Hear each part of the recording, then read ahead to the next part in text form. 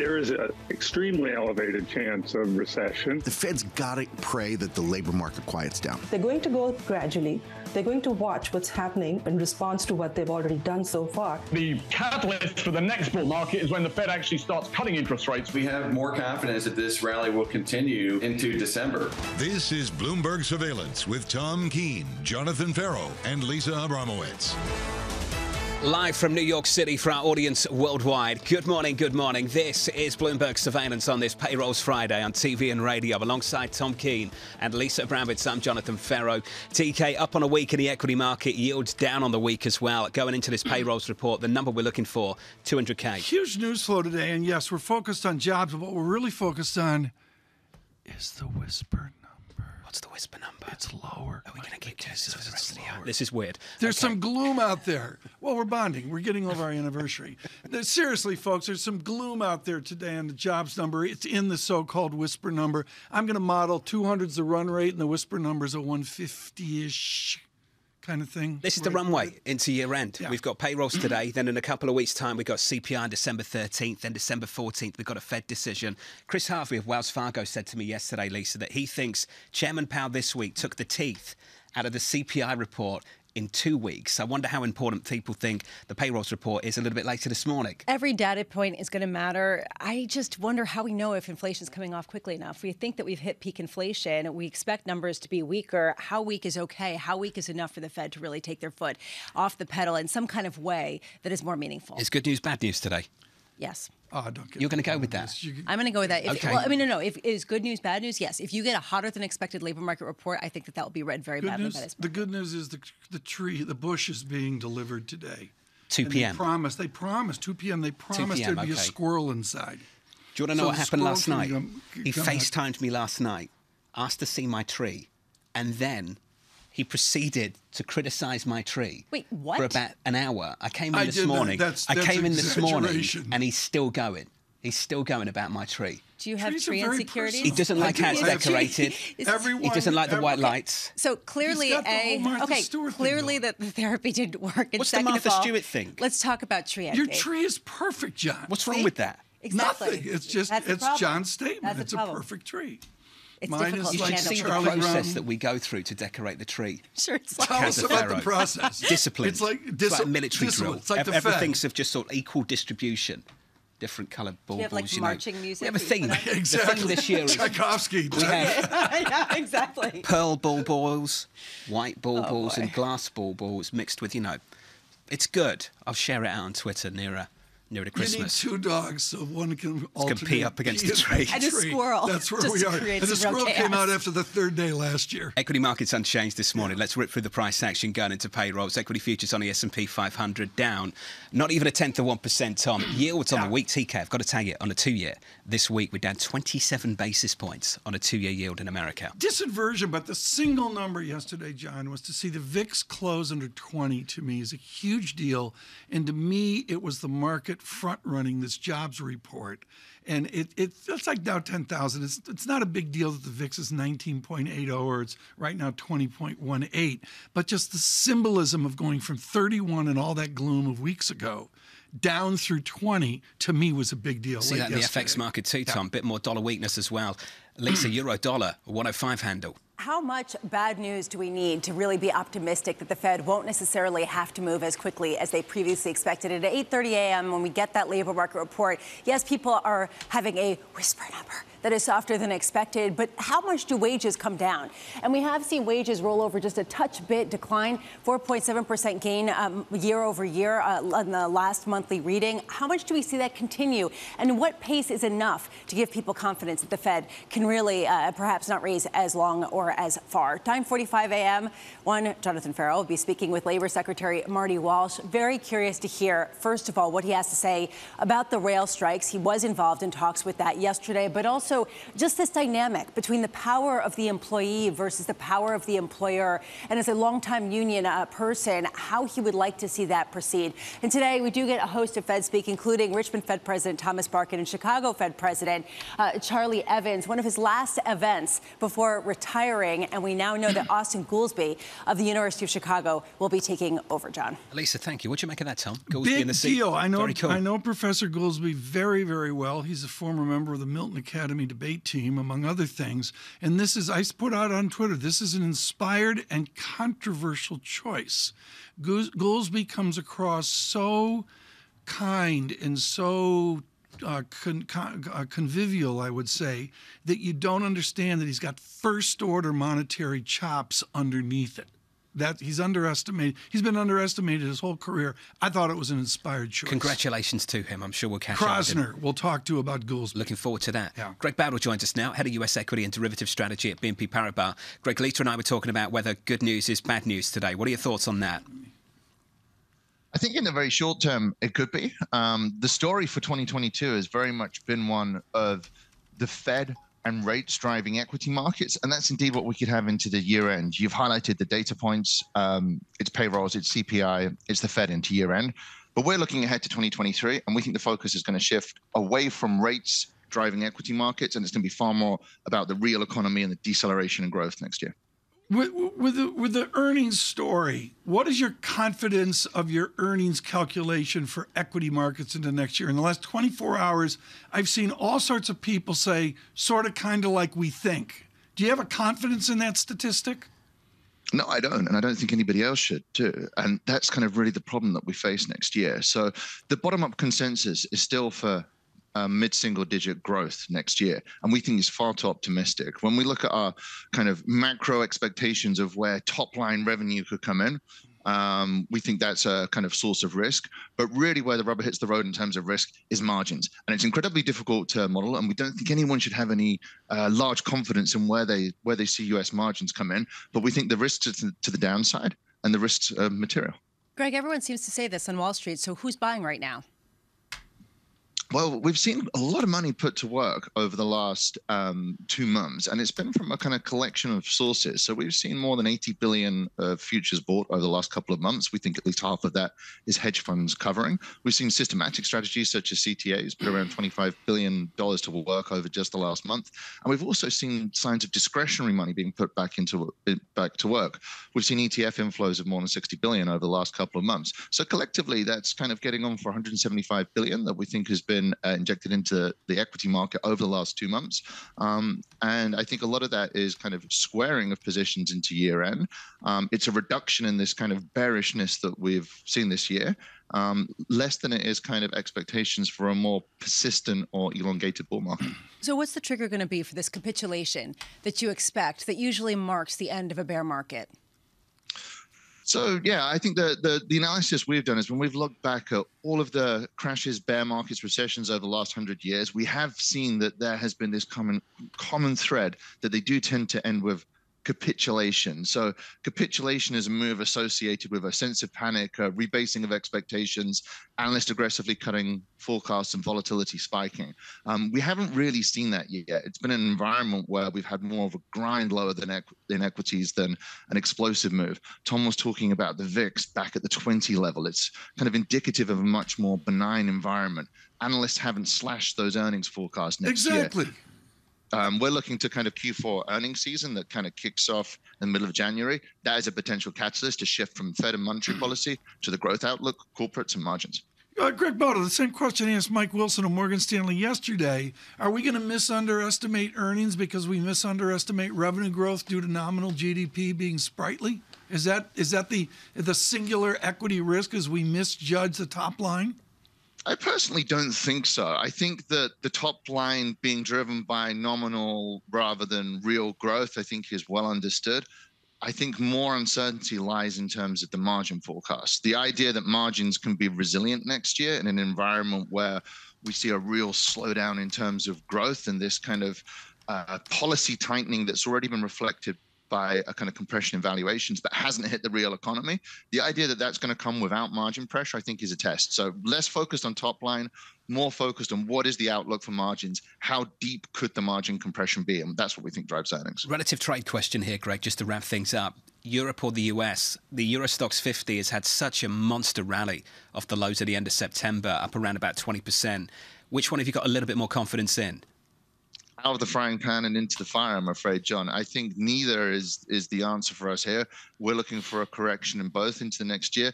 The rally that we've seen in Europe has been absolutely massive, given the still difficult economic backdrop. You look to the US as a relative safe haven, but the valuations offer you no support there. So we're not bottom fishing in either market as yet.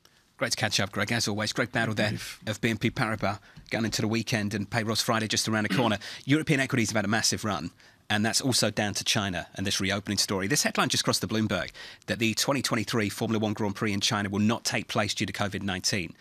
Now, Tom, the 2023 calendar, F1 not taking place, can you read between the lines there? Can you extrapolate that out to a broader story, do you think? Well, I don't know about that. I thought Leland Miller was great, and the other Wei Li and the other conversations we've had on China. I'm going to go back to Ed Bastian of Delta Airlines on this show 18 months ago. Said, Tom, international, China, forget about 23. He was dead on. And are we out to 24 now? Are we starting to crystal ball gaze into what do we do in Hong Kong, Shanghai, Beijing, Chengdu, and the rest? Chengdu is important for a lot of businesses. We're out to 24 before we even make it to 23. Formula One saying this, Lisa, ongoing difficulties presented by the COVID-19 situation. That doesn't speak to the enthusiasm and confidence people have around the reopening story in China at the moment. And this confirms what everyone's been saying, that the enthusiasm that people have been having about the reopening story in China hasn't been borne out by facts, and this just sort of speaks to that story. On the other side, international events cannot take place if they don't have any conviction of what that policy will be, and it's clear that that is not currently available. Very different here in America. We had a state dinner, I believe, Tom. Look at this Anne-Marie list. was there. Tim Cook, Brian Moynihan, Dior, I'm not sure. Bernard Arnault, Yeah. Patrick Pouyan of Total. I went through the list. Christian Louboutin. Mr. Colbert was there. There you go. I know you're a big fan. Senators, gathered senators. They all got around and coughed on each other.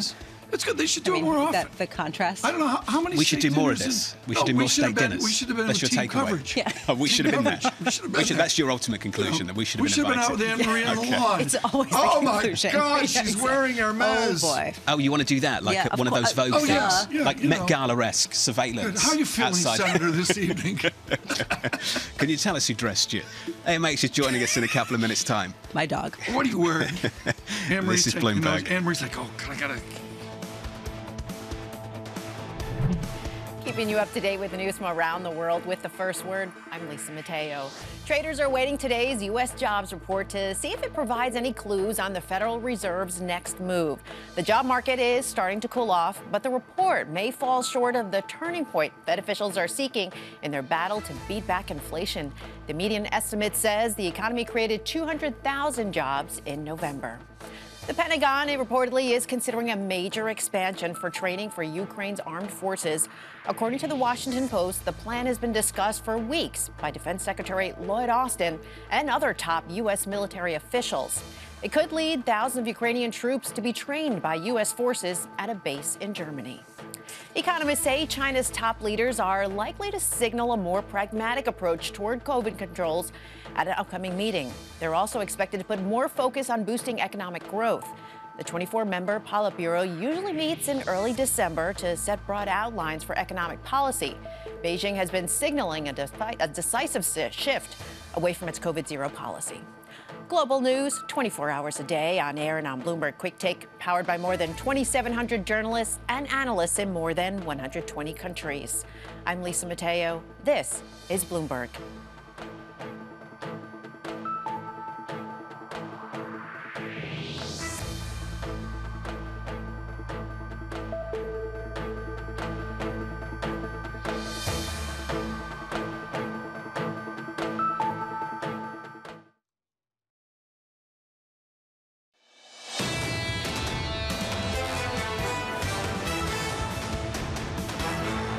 Prepared to speak with Mr. Putin if, in fact, there is an interest in him deciding he's looking for a way to end the war. He hasn't done that yet. If that's the case, in consultation with my French and my NATO friends, I'll be happy to sit down with Putin to see what he has in mind. The President of the United States, alongside the French leader yesterday, going into a state dinner. We'll pick up on that in just a moment. Going into payrolls about 2 hours away. The state of play in the equity market looks a little something like this. Up on a week, on a session, pretty flat. Down about 0.1% on S&P 500 futures. 10-year yields lower on the week. 2-year yields down by 27 basis points on the week so far. Pretty phenomenal move lower off the back of Chairman Powell. We'll get to that in a moment. Euro-dollar, more dollar weakness. Euro-dollar right now, 105.35. We have got to talk about unions just briefly, Tom. Yes. The President of the United States said this back in 2021 on Labor Day. He said he intended to be, quote, the most pro-union president leading the most pro-union administration in American history. If you don't support the right to strike, can you proceed to make that claim, Tom? This is steeped in history of America, and basically they have reduxed 1877, 1946, right after World War II, and there was a period in my youth where the same thing happened. The bottom line is there is a tradition of government intervention with the rails, and we had at this time, much like previous auto strikes, where the rail laborers, union members, don't agree with their union management. They voted, the Senate, the House, the President have stepped up for union management, not the rank and file. Here's the question, Tom. What leverage do the workers have if they don't have the power to walk away? I do not know the answer to that. And what does this mean for future negotiations and this administration's role in them? I don't know, and I think it lends importance. We're going to do a Jobs Day interview with John Ferro, with the former mayor of Boston, Martin Walsh, who started out in Dorchester and Southie in union management. And I'm going to guess his Jobs Day really doesn't matter with the secretary today. It's about He's going to have a lot to say on this, sure. Yeah, absolutely. Looking forward to it. I think about 9:45 Eastern Time. There were unions last night represented at the state dinner as well. Let's do that with Anne-Marie Horton right now, and we'll get to the serious stuff at hand. I love the theme here, Bonne Nouvelle, that you've got going, Lisa. You know, good news, bad news, Bonne Nouvelle, Mauvaise Nouvelle. I don't know what it was last night, but she was there. Oscar de la Renta at Balmain for years, and Anne-Marie Horton with Pierre Balmain last night. What was the dinner like? Was it a success? Let's start with that. Would Mrs. Onassis, would Mrs. Kennedy have been happy? Listen, I was not at the dinner Tom is just joking here. I was not at the dinner. Obviously, I've read all the reports out of it, spoke to some people who were inside. It does seem like it was a success. It was on the heels of what I would say also was a very friendly press conference, which I did attend, between Emmanuel Macron and President Biden, where going into this trip, Macron, gave an interview with a U.S. network broadcaster and really came out kind of fiery and punchy about the Inflation Reduction Act and the subsidies and what he would call an unfair advantage for American companies. And it does seem like they walked a lot of that back. The tone was brought down at that press conference. It does look like these two want to work together. At moments, it was almost like a bromance, I think you could call it. Well, it's like John and me. I can see, it's the same thing. Anne-Marie, very importantly here, this is serious now, about the rail strike.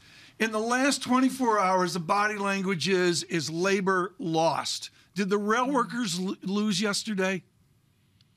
In some senses, they do, but we should note that the majority of these rank and file members did vote for that tentative agreement that the administration was able to broker in September. This also came up yesterday in that press conference with the president. He was asked about this, and he clearly was annoyed because the question was to the president, are you saying that members of labor unions do not deserve paid sick leave? And he said, I negotiated a deal no one else would be able to negotiate. And what his point was, I've been working every day since I began this administration, and I campaigned on paid sick leave, not for all, not just for the labor unions, but for all Americans. And also he made a quip that was, quite embarrassing for him to even have to be fighting for this and talking about this in front of a European leader where this is obviously just the way things are in Europe. You get paid sick leave, you get maternity leave, and the likes. So at this moment, we knew this was going to be tricky for the president because he wants to be the most pro-labor leader. Many would say he has been in modern times, but at the same time, he had to look out for the entire economy and really force Congress to act. Well, Anne-Marie, let's blend the two stories. The French leader is very unhappy about the Inflation Reduction Act. Within that act, you can get tax credits on EVs that are domestically made. The French leader would like those tax credits to also apply to EVs made in Europe. Now, Anne-Marie, can you walk me through the current stance of this president, and where's Congress on this as well? How are they responding to the complaints from the Europeans? Well, Congress passed legislation. Do you know how difficult it would be, especially with Republicans will be taking the House, the majority, next year, for Congress to go back and rewrite legislation so that the Europeans would have a same advantage as the Americans? What U.S. officials will constantly say is that there's just not enough investment in this space, period. So if U.S. companies are benefiting, do something maybe that European companies would benefit on your own home turf. At the moment right now, what the president said yesterday in the press conference was he never wanted to leave folks behind that were not cooperating with the United States, a la France, Germany, etc. But at the same time, he said maybe there are tweaks going forward. There is a task force. Macron in that press conference said that they want to synchronize and have their teams cooperate and look for investments. But at the end of the day, it remains to be seen how this would actually work because it is legislation, and I do not see that being rewritten. AMH down in DC, thank you. Wonderful work. We'll catch up with you in the next hour. Lisa, I don't think anyone wants to go back over that in the United States, and the complaints from the Europeans are just going to keep on coming through. How do they then come to some sort of agreement on some of these other bigger issues, whether it's China, whether it's other types of dealing with Russia? You're right. I don't think people are going to want to do that in the U.S. How do you muddle through? This is a muddle-through president who's trying to come up with practical responses, even if they go against the ideals. How does he do that in this particular case? Can I switch gears to a Wall Street issue? Do you ever ask permission to do that? Usually you just, in like, the therapy just we did gears. yesterday, John, I'm trying to be more sensitive and more vulnerable. Can I switch gears? Of course you can. Blackstone, this is not a small issue. I Okay, want the to make clear, gating. Walk us through this. This is not Credit Suisse. I want to say that from the first. And Blackstone was heated to the FT yesterday. They're giving substantial returns of 9%-ish in their returns. Srinath Rajan and Don Lim at Bloomberg moved the story forward. And basically, Asian investors in their real estate fund want to take their money out for whatever reason, and they buttressed up against those limits. This is stock down 8%. It was not a small issue. You know what the question that's being asked, right? Right. Summer of 07. Yeah. And the funds, was it BNP? Vince are we doing that kind of thing again? Brought this up yesterday. He's like liquidity out there, 2023. Yeah, it's not a small issue. We'll breathe some life into the story through the morning. Was that okay how we did? That was beautiful. Thanks for asking for permission. That's it for the day. That's a new thing.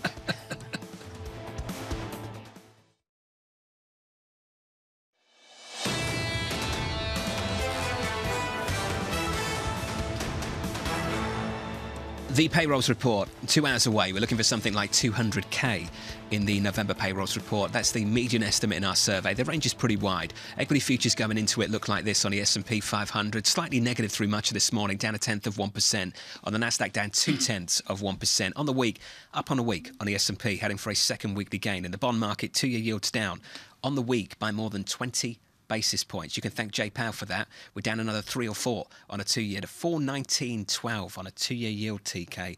As Chairman Powell sounded very different to the Chairman Powell we heard in the news conference a little more than a month ago. My head's spinning. Did we learn anything from the 14 Fed speakers yesterday? I don't think Do you want we the good did. news? Yeah. Blackout period starts tomorrow. Okay, well, yeah. To me, that's a benefit to the chairman, to say the least. No Fed speak after today. And we're all together for December 14th, right? We are, but they've got the semi-final of the World Cup at Well, I was going to say, Lisa, what do you think? It's you and me for the Fed meeting? As the Fed decision comes, I mean, Farrell, you get 50... I got COVID. I can't come in. What, twice in a month? One day COVID.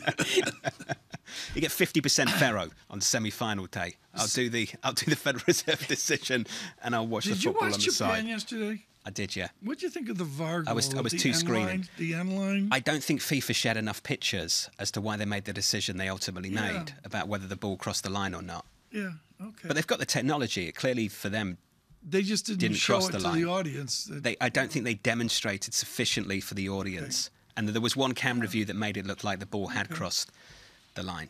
Michael Dard is like, why am I on this show? Because it's his birthday.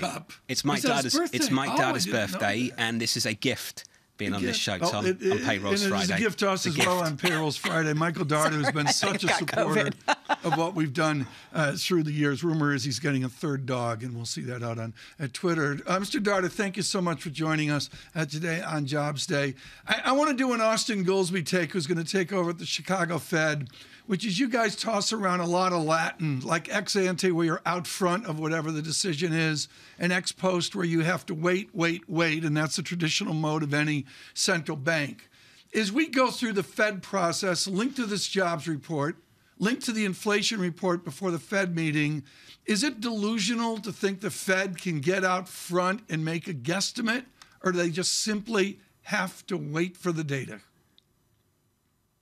Well, I do think that they are going to be data dependent, continuing to look at the data closely, but they can get out in front a little bit more by looking forward. And what I mean by that is we're starting to see signs of incipient labor market weakness in an array of forward-looking indicators. For example, the 4-week average on first-time jobless claims is moving up again, and it's well off the lows of the year. If we hold at current levels by next spring, we'd actually have a recession signal out of that data.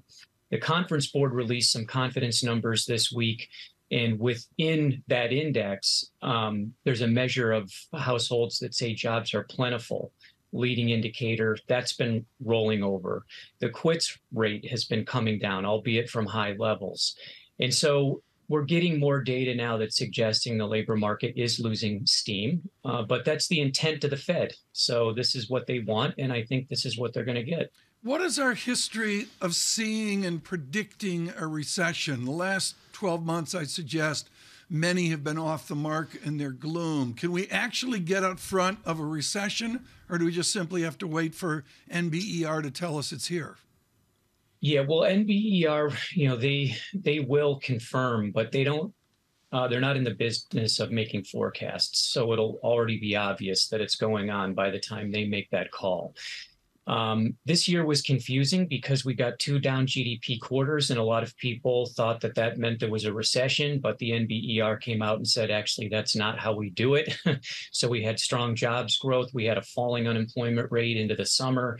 And so those things have never been associated with with an actual recession. If we're thinking about 2023, where you have the unemployment rate start to rise, that's a totally different animal. And there is a lot of talk about recession now. That doesn't mean it isn't going to happen. I think the risk is actually quite elevated. Your team there has done a great job covering the yield curve inversion that's been going on this year, and it's recently broadened pretty dramatically. I think even now the Fed's measure of the near-term forward spread is pretty significantly inverted. And that is probably the best forward-looking signal of an impending recession that we have. The problem is, if you look back in history, the lags vary pretty significantly. So there'll be no way to time it precisely, or what all our clients ask is, tell me the exact depth and duration of the next recession and when it starts. And, I wish I could do that, but, it's really guesswork. So, Michael, you expect inflation to keep going down. Do you still believe in transitory, or is this a different nature of a decline in inflation? Yeah, I do think headline inflation is going to come off the boil pretty rapidly as we move into the middle of next year. But unfortunately for Team Transitory, I don't think that is going to bail them out. So that phrase was used back in 2021 to mean that inflation was really non-monetary, that it would probably only last a few months, when in fact, the inflation was the result of the Fed going into a hyper-accommodative monetary stance, and then at least initially being dilatory and starting to reverse course. So the inflation intensified and broadened. But I think the Fed is caught up now, and we're talking about the yield curve. I think you could even argue that they're in a somewhat restrictive stance. So growth will slow, inflation will roll over with a lag, and that's where we are. So it's not going to bail out Team Transitory, but this new argument now, I'm calling it Team Structural. I think that's going to turn out to be okay. That rebranding does not work. I'm sorry, but nice try. Michael, I'll give it to you because it's your birthday. You're talking about how the Fed might already be restrictive, and that's not consensus at all. And that's what you're not seeing in terms of the market. If the Fed backs away or even just doesn't raise rates as much, you get a rip-roaring rally as people pile back into risk assets. Does that concern you, or does this seem consistent with your view of the path of the economy and the path of inflation? Yeah, that's a good question. The Fed is worried about so-called financial conditions loosening up. And so if they signal a step down in the pace of hikes and interest rates pull back and equities move up. That's not necessarily what they want. But I think the Fed has, put itself in a box here if it's simply going to be responding to equity market moves. It really depends on what's happening to inflation expectations at the same time. And if we look out the curve on inflation expectations at the 10-year horizon, we're in the 230s. Because those are based on the CPI and not the PCE deflator, and the CPI runs 20 to 50 basis points higher on average, you could argue those are mandate consistent levels. And so if the Fed is stepping down the pace or starting to reverse course on policy and those inflation expectations really rise materially, then the Fed should pay attention to that and respond. But it can't just be a stock market story, in my opinion. Michael, if we look quintiles, 1/5, or deciles, 1/10 of the labor force that we see at 8:30 today in the two reports, are we aggregated? Can you look at the holistic view of the American labor economy? Or out of this pandemic, are we so fractured, fragmented, polarized that it's different labor models at hand? Can we aggregate or not? Yeah, I think we can aggregate. I mean, obviously, we had a lot of distortions in the labor market and other parts of the economy from the pandemic. And it does look like we've had some early retirements that may not be coming back. But this labor market has, for all practical purposes, fully recovered. It's very tight, but it is losing steam at the margin. And I would just say to the viewers, watch the unemployment rate. It is coincident to slightly lagging, but it's probably the best single summary variable that will tell us when a recession is ongoing. And it's not going to predict a recession. We need the yield curve and other forward-looking measures for that. But if the unemployment rate levitates 0.5 percentage point or more from year earlier levels, and that's basically going to be 4% or a little bit more, that would be a really strong sign that the U.S. economy is either on the cusp of a recession or a few months into a downturn. It's never happened in history. I think it came up in a discussion earlier today on Bloomberg.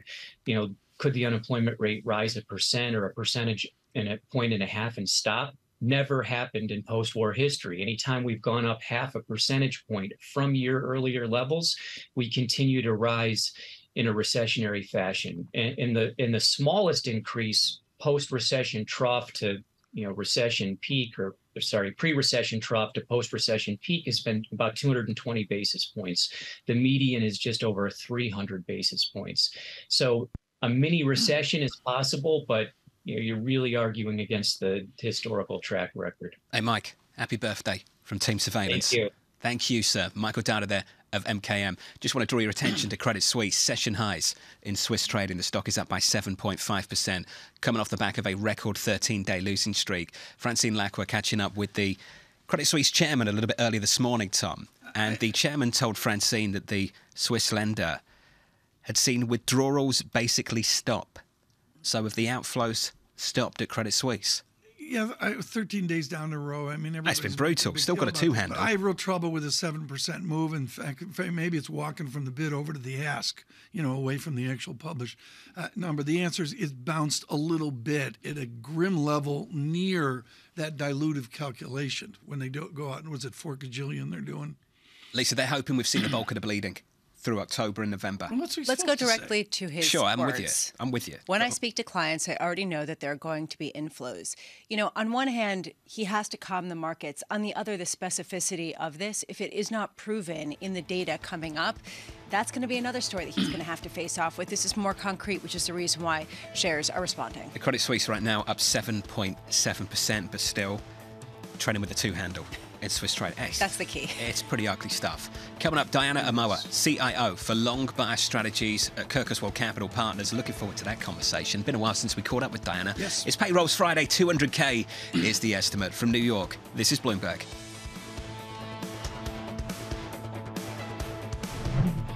Keeping you up to date with news from around the world with the first word, I'm Lisa Mateo.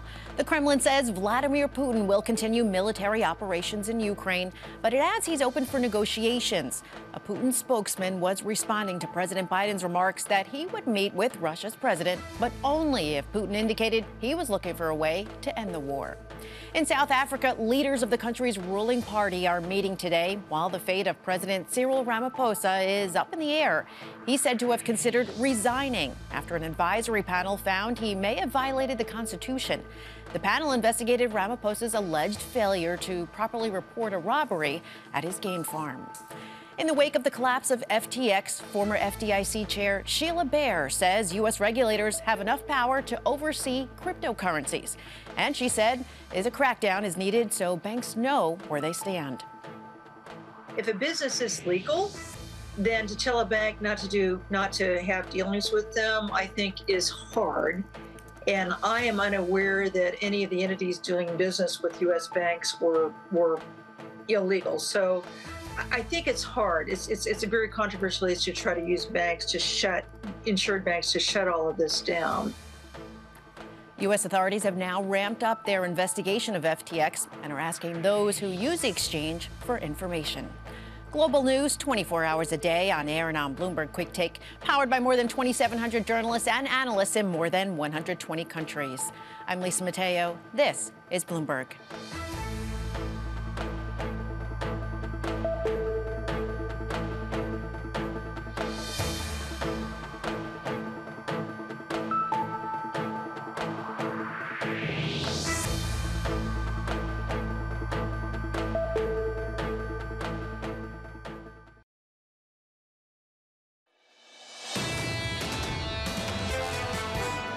Until I see our actions actually having some impact that would lower the rate of inflation, I think that my expectation would be that we would have a slightly higher rate than I had anticipated in September.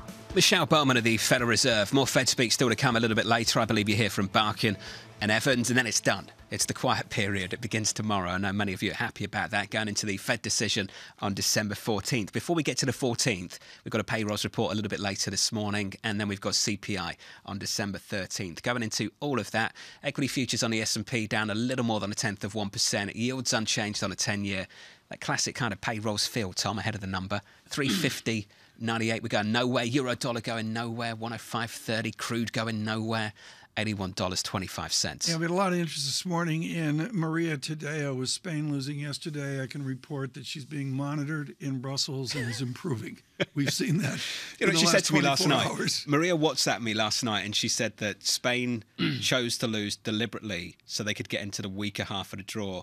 Did she say that? Argentina. They sandbagged That is the official stance of Maria Tadeo, that Spain lost deliberately. It was critical there for a moment, but she's improving, and we're thrilled to bring it in today. It's being monitored as we speak. What you need to know, folks, we're going to let John bring this up, because what you don't see when we're on commercial break, and I wish we do like you could see us talking and all that, and then show the message, and we thank our great supporters of Bloomberg Surveillance every day. But it's one nonstop World Cup talk. Continuing our World Cup discussion, Diana Omoa joins us now, hugely qualified in the equity market. But John, pick it up with Diana about the path England has from Senegal to France and beyond. It's a tough path now because they've got Spain. Do they have the outside toughest of the draw. path of anyone? They've got to get past France, Spain. If they progress and those teams progress, and then ultimately it could be Brazil or Argentina in the final. But given how things have gone so far, I've got no idea. And I imagine Diana has no idea either. Diana Omoa, the CIO of Long Fire Strategies at Kirkoswald Capital Partners. Diana, a proper introduction for you because you deserve one. Can you walk us through this market, Diana? Because I keep hearing from a lot of people who expect this earnings weakness to punish equities in Q1 of 23. You on the same side of things with those guys?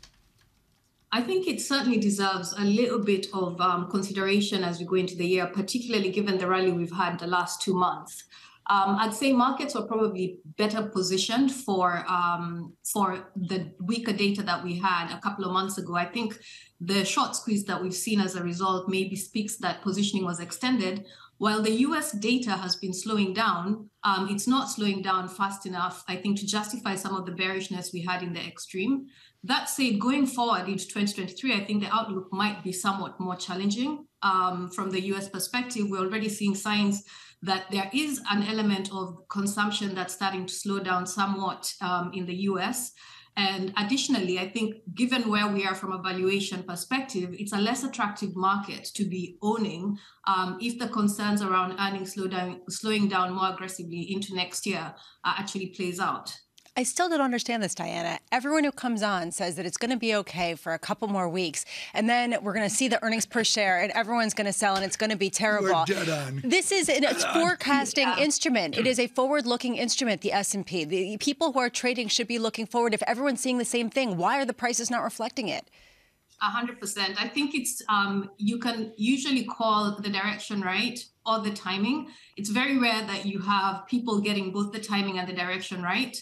And whilst there's a lot of concern around earnings, justifiably so, whilst everyone is talking about it, in my experience, it seldom plays out timing-wise. So there is a chance that this ends up being one of the most frustrating bear market rallies we've seen because the timing doesn't quite play out as people expect, i.e., come Q1 next year, we may not necessarily see the kind of price action markets are discussing. And that might take longer to play out. I'm watching the 10-year yield, though, and this has been really the one consensus trade that has done well. I'm looking at yields about 3.5%, down about 70 basis points from a recent peak. As recently as just a couple of weeks ago, I'm just trying to understand how much further this can go if everyone's on the same side of the trade and equities aren't buying into the same story. So that's the disconnect we have right now because we've had this aggressive inversion of the yield curve that's playing out. As we've seen, the 10-year has come off quite aggressively off the highs. So the bond markets are saying we're heading into a recession. Now, typically that tends to happen between 18 to 24 months of curve inversion. So what we're really saying, if you go by what the bond market is telling us, is a recession is more of a second half of next year trade rather than a first half. And I think equity markets are hoping that between now and then, you will get a real Fed pivot, i.e. not slowing down hikes from 75 to 50, but actually the Fed saying we've stopped hiking now. We're mindful that the economy is slowing down perhaps faster than we'd anticipated. And if indeed that plays out, we will actually start to ease. I think that's unlikely, but it feels the equity markets are really much more poised for a pivot than the bond markets. Diana, if we get inflation sustaining at a certain given level, which gives us some form of decent nominal GDP, can that save equities? Can that save revenue growth, revenue persistency, and cash flow persistency?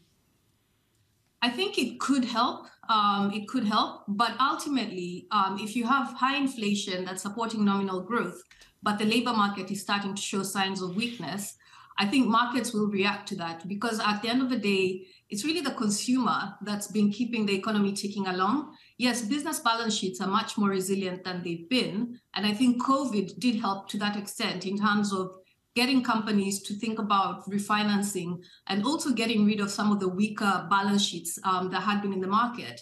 But if you start to see labor weakness, which is why I think the data today is going to be quite key, I think that could be much more meaningful and impactful for sentiment. Diana, what do you think is the most important number today? Is it the headline number or is it wages? Without a doubt, I'd say wages. The headline number has been somewhat noisy. If you recall, last month we had that higher than expected print, which people are still trying to grapple with on what was coming through in that data. There are some inconsistencies in some of the subcomponents. I think the earnings is probably what markets will be watching for signs that we are starting to see some ease in the labor markets, that the labor market inflationary pressures are not becoming entrenched. And that's something the Fed has said is a big focus for them. So they don't want to see the second round wage spiral. Diana, it has been too long. Don't leave it so long next time. Diana Ramoa there of Kirkus World Capital Partners. Wonderful to catch up, as always. Next hour, fantastic lineup. Priya Misra of TD coming up in about 5 minutes' time. Then after that, Ellen Zettner of Morgan Stanley. We'll catch up with Ellen, Tom, at around 7:30 Eastern Time. Did you see Ferroli of JP Morgan in at 150? Published 150 survey? Sure. There's a real, went through the numbers this morning. There's a whole group of people south of Ellen Zettner. I believe she's at 180. Do you want the full range? The full range, the highest 270, but yeah. The highest 270, the low 60. Yes, you 60. Do. Yes, you do. Okay. Okay. Yeah, I don't know. I'm with Diana. I'm looking at wage dynamics seriously. And You're not alone. Lisa's been great on labor participation. I'm in the camp, Lisa. Labor participation is a fiction because of demographics and social policy. The world of Austin Goolsbee, we don't have a clue what the labor participation is. But if it doesn't change, that means people aren't coming back. And that was sort of the best case scenario for the Fed. It's a disincentive to retirees to unretire and work with Ferro. I mean, that's what... What are you suggesting? Therapy is definitely not working. What are you suggesting? I don't know what I'm suggesting. Don't talk to me like that.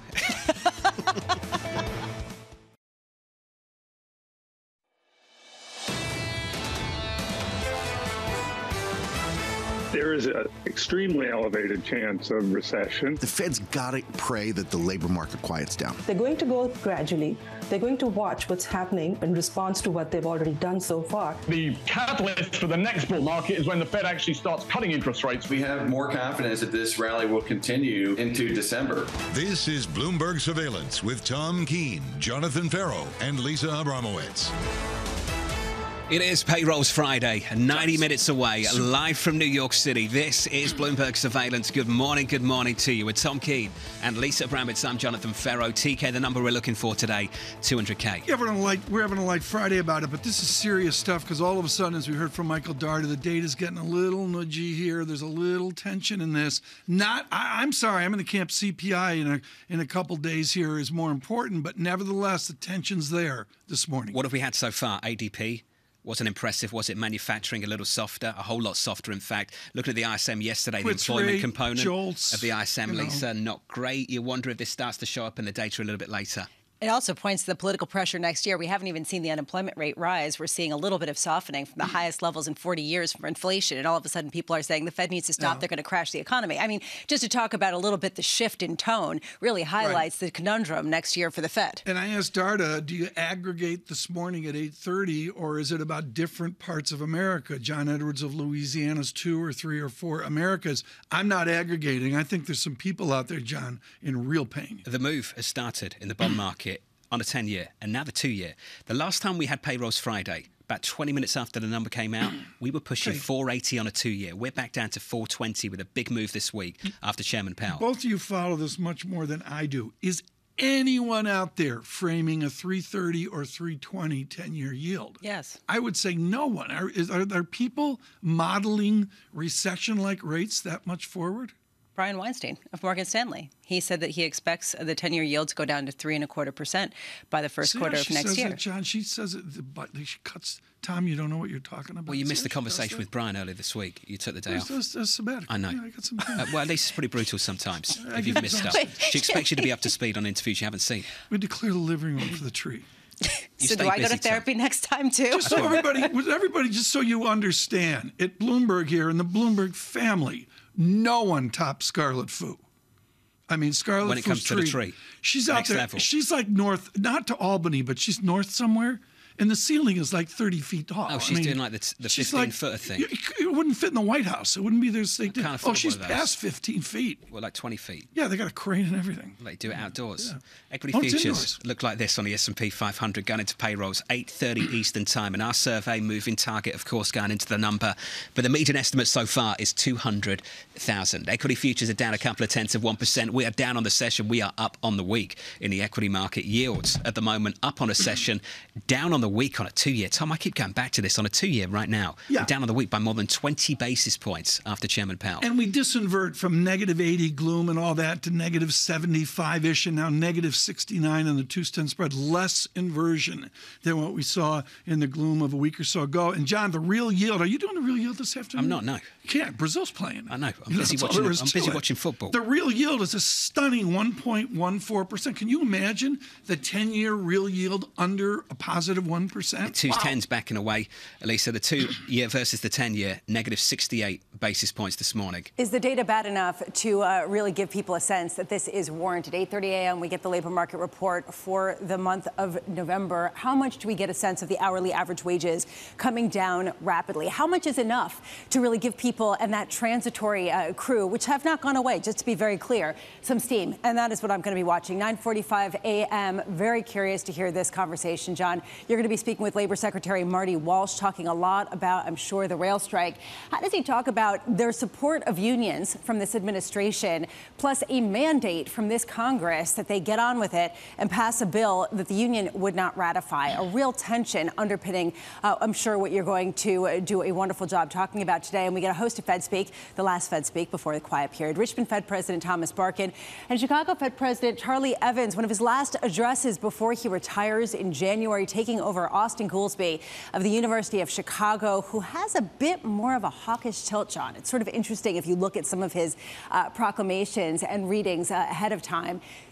Going to be an interesting voting voice on the Federal Reserve. Sometimes the seat can change you when you get in there, Tom, and you sit around the table. Strongly the seat agree can with change that. you. Become a public, visible officer. It's going to be interesting to see how the seat changes. might change him. Well, Professor Goolsbee, we'll talk about that with Mr. Krosner. We're gifted to have Krosner with us today. Priya Misra joins us right now, the global head of rate strategy at TD Securities, as we like to say, Tom, the queen of interest rates. Let's just fantastic. Killed it this year. But the trades have come off, Priya.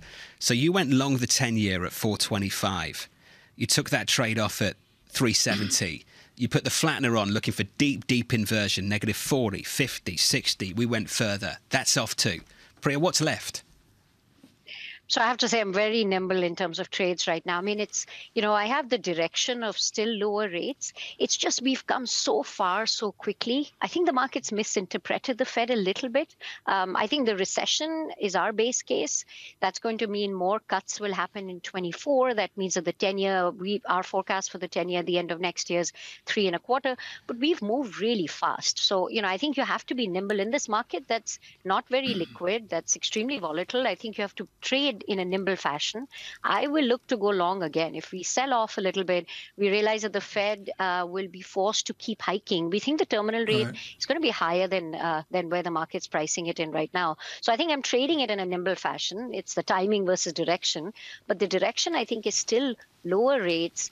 And unfortunately, a Fed that's going to be forced to keep hiking because inflation is going to be really sticky. Priya, it's surveillance. We always listen to our guests who get it wrong and get it right. The hardest thing is to get it right 2 years in a row.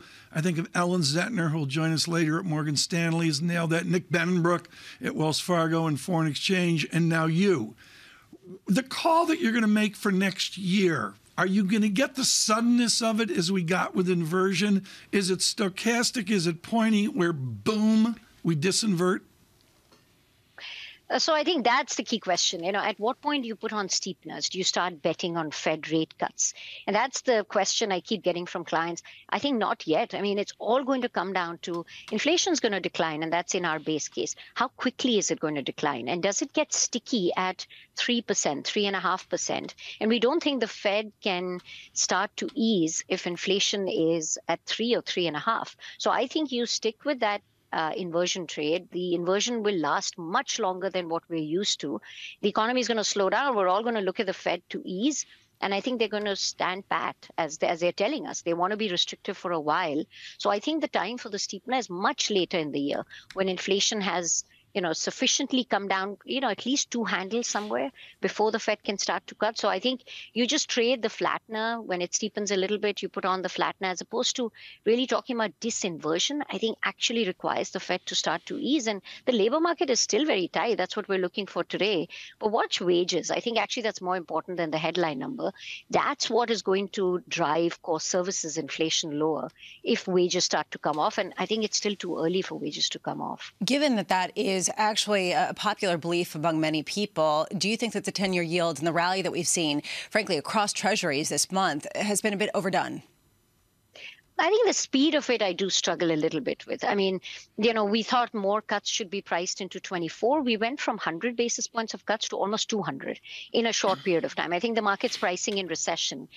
I actually think that's right. I mean, I expected that to happen as we got much weaker data. It's happened faster, so it can actually now stabilize here. What I struggle with is the easing in financial conditions, or this idea that the Fed can stop at 4.8 on the terminal rate. If inflation is going to be sticky, I think the Fed hikes 50 in 2 weeks' time. Then they hike another 50. Then they continue to hike, maybe at a slower pace. It's the end point of the hiking cycle. I think the market's a little optimistic. I think Chair Powell didn't push back against the easing in financial conditions. I think that's what the market took relief in. So the front end rates, I think, can rise. That can pull the 10-year a little bit higher, which is why I took off the long. But longer term, I think the recession is sort of, I think it's baked in the cake at this point. Just want to dig into that a little bit more, Priya. If you believe the recession is baked into the cake and you think maybe we're still underestimating how far this can go, let's use this morning as a case study. Let's say we get an upside surprise on payrolls. And I think we all understand where the 2 years going to go in that world. Yields higher. Priya, why do you think that you push that out through the curve, out to 10s yields up, and not push it out through the curve and think, you know what, the Fed's going to go harder, I'm going to get that recession that I'm expecting, yields lower? What is it that makes you think you push 2-year yields higher out through the curve and yields up off the back of a payroll surprise? I think if you get a strong number and strong wages, it's going to imply that the Fed has to hike more. And then I think people look at, how much can they cut? If inflation is high or wages are high, that's going to constrain the Fed's ability to ease. And now we're pricing in almost 200 basis points of cuts between, mid-23 and mid-25. I think people are going to struggle to price in more cuts. If inflation is high, the Fed is going to be constrained in terms of how much they can cut, which is why I think that inversion stays constant. And if the front end sells off, I think the 10-year also sells off. It's only when inflation starts to come off. And that's why you see the last CPI report, more cuts got priced in, because people realize that the Fed has a dual mandate. They're elevating inflation right now. But, if growth starts to weaken and inflation is still high, they're going to be in a real tough bind and they may not be able to cut as much. So it's really this pricing in of easing. At 100, I was pounding the table saying more cuts can get priced in. At 200, it starts to look a little tougher for them to keep easing.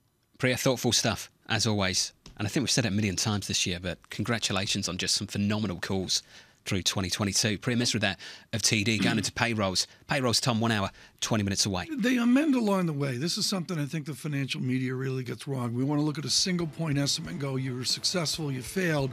Baloney. It's how you amend along the way. She had an aggressive call and then amended it beautifully. Taking those trades off. Anne-Marie coming up later in DC in about 5 minutes' time. Do you know who's not? Maria Tadeo took the day off, Tom. No, but took the day off we'll do it after the break. Spain lost. But, really terse comments from her. She's resting comfortably. Because Spain lost. They did it on purpose. She's resting. Sent us an email moments ago. Maria had a long planned day off today. Do you like how she did that? Maria. Yeah. From Maria. Yeah. And did a full debrief with Ferro yesterday on WhatsApp. First half good, second half bad, but strategically better for Spain. No Brazil, no Argentina in the knockouts. She didn't ask me for a debrief. Beyond that, no comment. I want a debrief. Lisa wants a debrief. What do we? We don't get the Tadeo debrief. The official breakdown from Tadeo there. AMH coming up next from Washington. This is Bloomberg. Keeping you up to date with news from around the world with the first word, I'm Lisa Mateo. The Pentagon reportedly is considering a major expansion in training for Ukraine's armed forces. According to the Washington Post, the plan has been discussed for weeks by Defense Secretary Lloyd Austin and other top U.S. military officials. It could lead thousands of Ukrainian troops to be trained by U.S. forces at a base in Germany. Traders are awaiting today's U.S. jobs report to see if it provides any clues on the Federal Reserve's next move. The job market is starting to cool off, but the report may fall short of the turning point Fed officials are seeking in their battle to beat back inflation. The median estimate says the economy created 200,000 jobs in November. Shares of Credit Suisse have rebounded from record lows. Chairman Axel Lehmann told Bloomberg the bank has mostly stemmed the huge outflow of client assets, which surged to about $90 billion earlier this quarter. The outflows basically have stopped. What we saw is 2-3 weeks in October, boom. And since then, flattening out, they have stopped. It's gradually coming back, in particular in Switzerland. Credit Suisse is pitching investors on a capital raise it needs to finance a major overhaul. Global news 24 hours a day on air and on Bloomberg Quick Take, powered by more than 2,700 journalists and analysts in more than 120 countries. I'm Lisa Mateo. This is Bloomberg.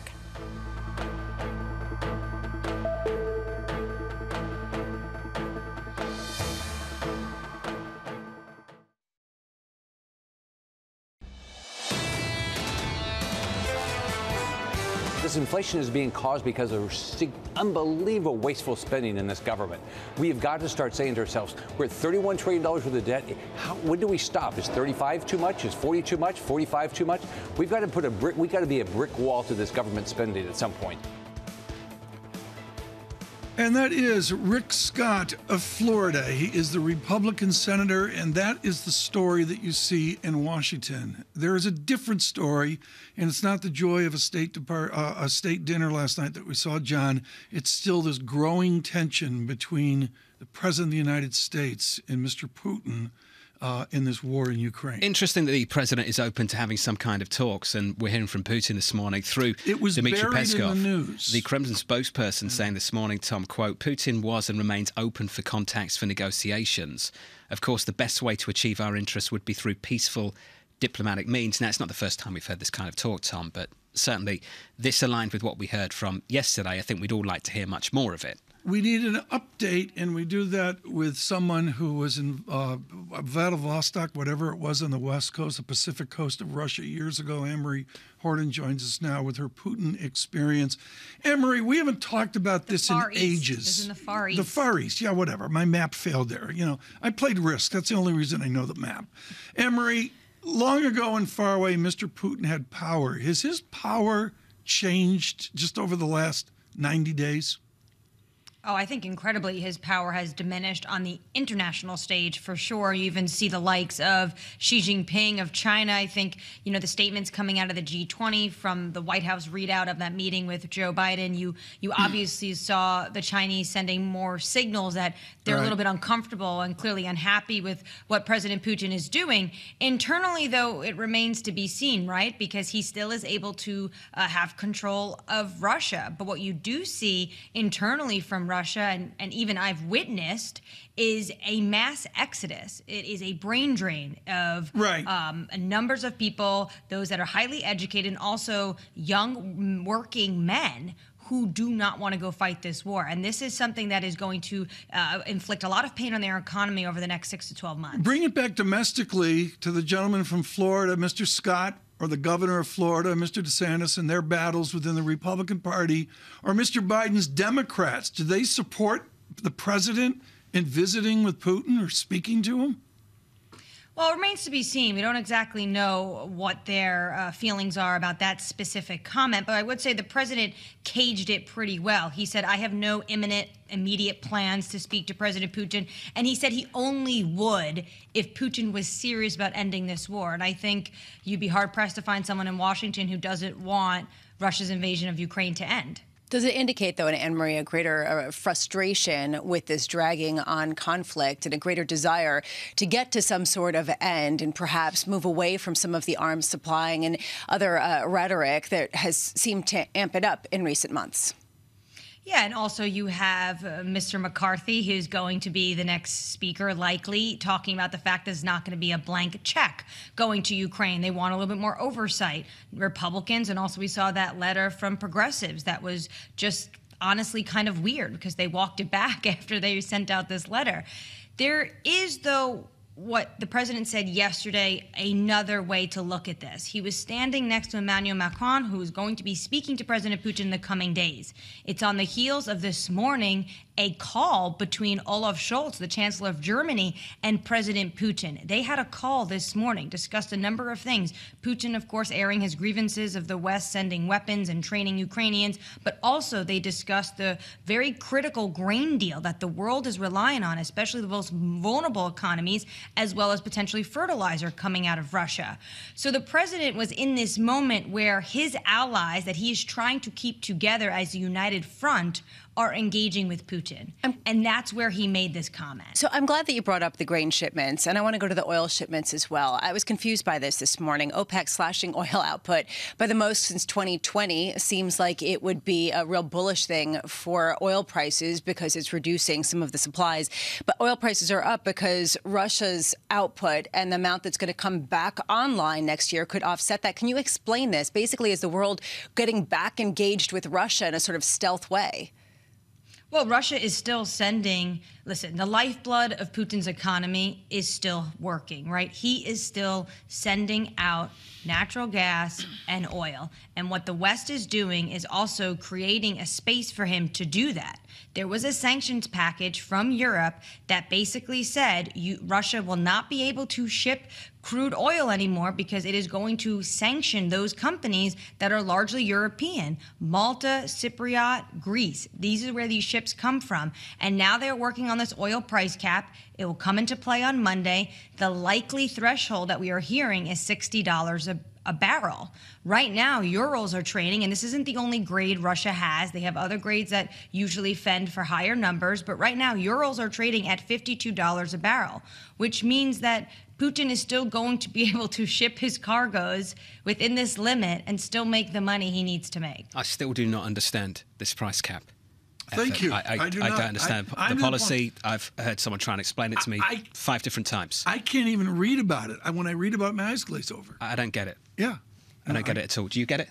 It has to do with ensuring the barrels and sort of the key mechanism to get ships to actually be able to transport this oil and be able to do it without getting sanctioned. And so they're trying to come up with a mechanism to do that. They take Russian oil, they move it to country X, and then they call it country X oil, right? That's exactly what's happening.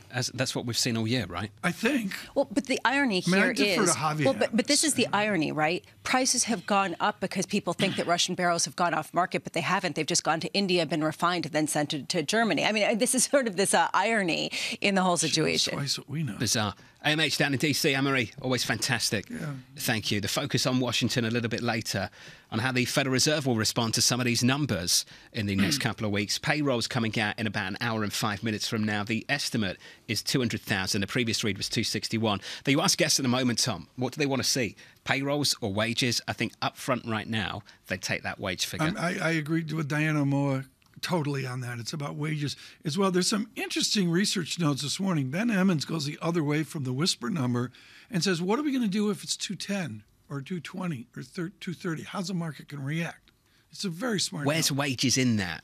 Where are wages in that, and what does it mean for this Federal Reserve when they sit around the table together in the middle of December? Still got a lot to go through before we get to the end of the year. We've got payrolls out in about an hour and 5 minutes, and then you've got the CPI report on December 13th, and then the Federal Reserve decision December 14th, and I'll throw out the ECB as well, December 15th, and then take the rest of the year off, right, Lisa? That's how it works. Does the ECB really matter? Not for me. I'm going to leave after the 14th. Just playing around. Futures down 1/10% from New York City this morning. Good morning to you all. It is Payrolls Friday on Bloomberg Surveillance.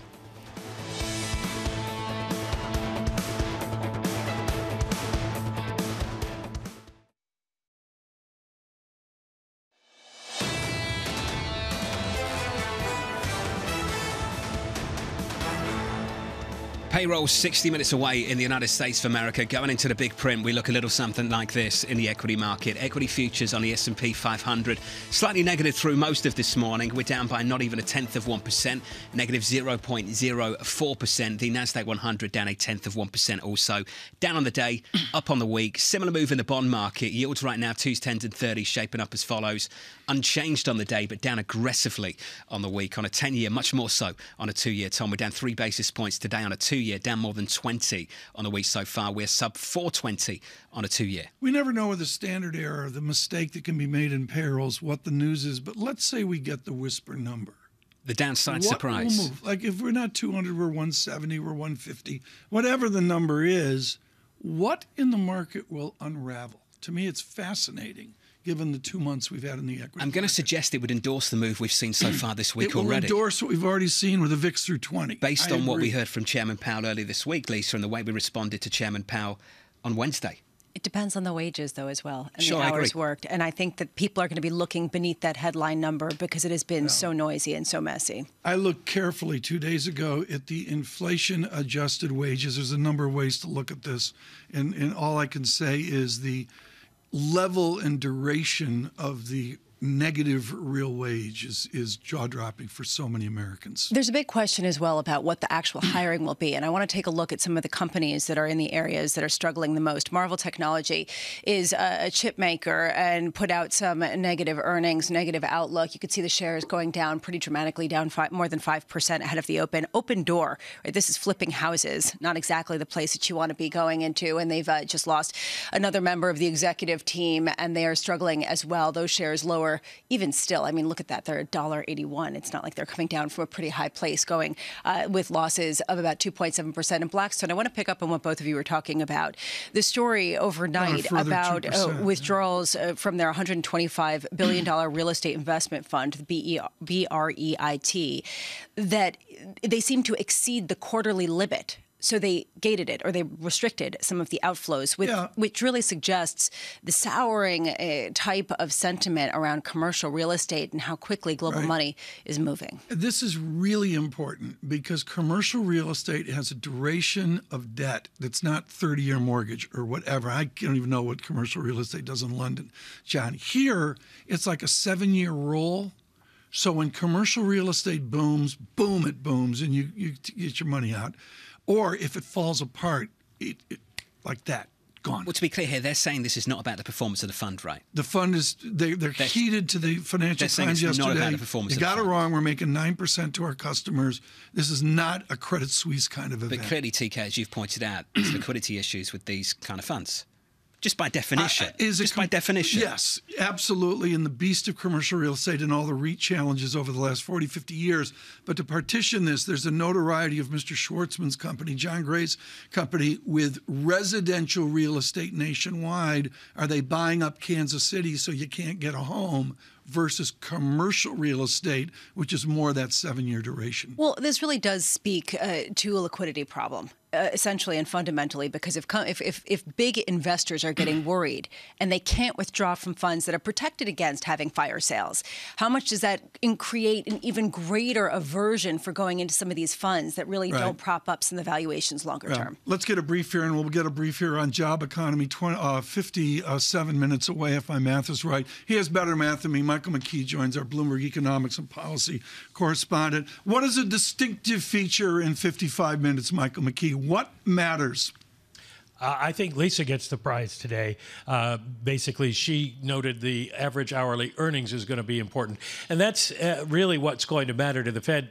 On Wednesday, Jay Powell came out and divided inflation into 3 categories. One was rents, one was goods, and one was services. And he notes that rent prices are coming down, not reflected in the data, but the Fed knows what's happening there. Goods prices have backed off some, but it's services prices that are still contributing to inflation because they can't find workers, and so they're bidding up wages to try to bring them into the labor market. And so if that starts to slow, then the Fed will be happy. I don't think it's going to change much as far as the December 14th meeting, but a move in the right direction would be helpful. Are we done with a Federal Reserve that's going to push back against financial conditions easing? You have to wonder if they think it's even worthwhile anymore. I went back and looked at a bunch of charts this morning, and financial conditions started easing. At the same time, the stock market started to go up and bond yields started to go down, which was the day that we got the September CPI report, which was stronger than necessary. And you would have said on that day, well, it's a recession scenario. And then we got the October report, which everybody said was, soft landing, but it didn't change the trajectory of any of the markets, and it didn't change the financial conditions indexes. So you wonder if the Fed is going to say, financial conditions are still pretty tight, they've come down some, and we can't jawbone these people anymore. Mike McKee, Jim Glassman of J.P. Morgan has been absolutely brilliant about saying the gloom of labor is off the mark. He reaffirmed that yesterday with Paul Sweeney and myself. What does small business say across the nation? Small businesses are in sort of the same position. They've scaled back their hiring plans a little bit, but still a big plurality of them say they can't find people to take jobs. And that's the problem for big companies and little companies. There's still more than 10 million job openings, and about 6 million hires, according to the JOLTS report last month. So there's 4 million jobs going begging somewhere. Obviously, there's skills mismatches. But as Powell suggested on Wednesday, finally coming around to the idea that the participation rate won't matter much anymore because he doesn't think people are coming back in. Interesting. Excessive retirements, excessive mortality due to COVID, and the labor market is just going to be weaker going forward. The number of people who want jobs, not enough to fill all the jobs out there. Mike McKee, we're lucky to have you. We're going to catch up with you a little bit later, going into payrolls and coming out the other side. Mike McKee there. This from Drew Madison, MetLife. And I'm pleased we've got Ellen Zentner and Morgan Stanley with us, Tom, because I'd love Ellen's thoughts on this. Drew says decisions to provide raises lag. This is why annual increases take time to show in paychecks. Hours are set week by week. He thinks wages that today are less important than hours worked. If you had tremendous difficulty hiring, do you fire first or reduce hours? That's called Maury Harris 101 at UBS when young Drew Mattis worked for Dr. Harris. It's an interesting take, isn't it? Yeah. Well, they like Ellen Zentner, Drew Mattis was on a team that won every award out there and trying to figure the game out. We are thrilled to bring you Ellen Zentner of Morgan Stanley. I want to go to how you became regarded on Wall Street, which is your measurement of the American consumer. How is the American consumer? It was been waiting, the gloom, the recession. Do we all agree we see a boom still with the American consumer? What's the state of the American consumer this jobs day? So I think the state of the consumer is better at this point in the cycle than we've ever seen, and mostly because of balance sheets and because of job gains. But it's not equal across the income distribution. We saw that lower income households earlier this year had moved through and spent through the excess savings that they had. So that was what was helping them deal with higher inflation. But wage gains continue to be strong. And as long as we're creating jobs and the wealthier households are spending, then you're going to see aggregate consumption remain pretty resilient. There's a big disconnect then in people who are heralding the end of peak inflation and a move away from that, and people who are still seeing the resilience. And there's a real sort of mismatch in how Jay Powell is discussing this as well. Does he seem to still believe in transitory, and is he basically giving a nod to that? No, I think we've shut the door on transitory, and I think future chairs will probably be less apt to use that term. But it has shown a lot more confidence of late. I mean, this was really a surprise this week when he spoke at Brookings of just how confident he was that inflation will come down, and that was a big shift for him from needing to see it to in the data to I'm pretty confident it's going to come down. What do we have to see today in the labor market and in the upcoming prints with CPI and heading into next year to confirm your call that the Fed could start cutting rates as soon as December of next year, even as they say, we're not going to do it, we're not going to do it? Yeah, so I think we're going to have to see continued softening, right? So jobs, it's a great day for economists because we love dismal data. And, I'm out here heralding. Why are you looking at me on dismal data? Look at Lisa. You've got the map of dismal on your face, Tom. No, so yes, Lisa gives me more optimism. Zentner's killing it. If someone tells you that Lisa gives you more optimism. Steve Roach would never say that to me. Yeah, but we want softer jobs. We want softer jobs. We want softer inflation on a month-over-month basis. We want to see that progression. You turned on a dime. I don't know when it was, John. You're better at this than I am. I'm going to say February. You were all transitory, and you just came out and said, boom, I'm wrong. What's the thing right now that could be your new transitory where you say, boom, I'm wrong? What's the attribute within the Morgan Stanley team? Well, I think, last year when we came out with our year ahead outlooks, our big call was that inventory building was going to be huge this year. And that was going to create a lot of downward pressure on inflation. And it just didn't come through. And we admitted that early in the year, moved away from that call, which is very important to do. But it could end up being just timing, right? Because now we're seeing the inventory to sales ratios are not that out of whack. There doesn't need to be a lot of inventory building that happens outside of certain sectors. But if we're wrong and you do eventually get that broad inventory building where there's overbuilding, then we're going to miss to the downside on inflation next year. I look at this, and again, the word I use is swirl. James from Australia just emailed in and said, make another good call, Ellen. That would be James Gorman. I want you to summarize the mystery for you as you try to make an outlook. Ferro here says all outlooks should start March 31. I mean, that's a solution to the silliness that we go through with outlooks. Not Morgan Stanley's necessarily, just to be clear here. No, I love just think it takes I've said this 3 times this week. Takes 3 months to figure out what you're going to be wrong about. Is that because first quarter is sort of I think usually it takes us about 3 months to find out how bad the consensus they're all wrong, was. he's saying. Around the fractious, I mean, Steve Galbraith invented this with Steve Roach and all that. It's Dick Berner. It's fractious. What are you guys screaming about off payrolls, off inflation to the Fed meeting that frames your year ahead outlook? What's the distinction you're arguing about? So the distinction to us is that, one, the Fed does not need to hike until they get down to their 2% goal. But that they do need to hold rates steady, high for a time. And we were pushing this before more monetary policymakers were jumping on board with this. It's something that investors are still trying to grasp, but haven't fully grasped. Because we got to talk about this 2% thing. Yeah, well, I think that, look, there was reason for a lot of optimism after Powell spoke this week at Brookings. I'm not sure I agree with how much optimism creeped into markets after that, because real rates are going to continue to rise. They're going to rise throughout next year. And basic 101 on equities is, I don't think equities like higher real rates. And I don't think that that's been realized yet. Ellen, we're lucky. You're going to stay with us for another segment. She's gloomier than Mike Wilson. Are you calling Ellen gloomy? Now? She just said real rates are going to go through Mike the Wilson roof. pretty The stock bullish market's into. going to go to 10. Mike's pretty bullish into year end. He is. It flipped into year end. Into year end, and then things get bad for first quarter. Yes, of course. With Mike Wilson. Yes. Oh, okay. Because we're not trying to cause terms. trouble at Morgan Stanley. Whatever. I'll get him in here. We'd love to have both of you in together. I'll Right. sit. I'll go take a break, and you can talk. With the desk the way it is. Do a year end thing. Do a year end. We can Mike find Wilson, another spot at the end of Ellen? the desk. March 15th. I'll sit in a timeout chair. Do the March 15th look ahead thing. Yeah, exactly. In the next hour, 8:30 Eastern Time, when you get that jobs report, Mike McKee's going to break it down. Then we'll hear from Jeff Rosenberg of BlackRock. Looking forward to that. In the hour after that, in the 9 o'clock hour, we've got Rick Rieder for you from BlackRock. Mohamed El-Erian's going to weigh in on all of this as well. You catch up with Secretary Walsh. We'll get Mike Collins of PGIM and Anastasia Amoroso of iCapital. Quite a lineup in the 9 o'clock You're very railroad. Have you ever owned the 4 railroads in Monopoly? Did you own the 4 all 4 railroads? No, I used to. time? Always used to. Yes. I used to aim for Park Lane and in Boardwalk the and big all that. ones.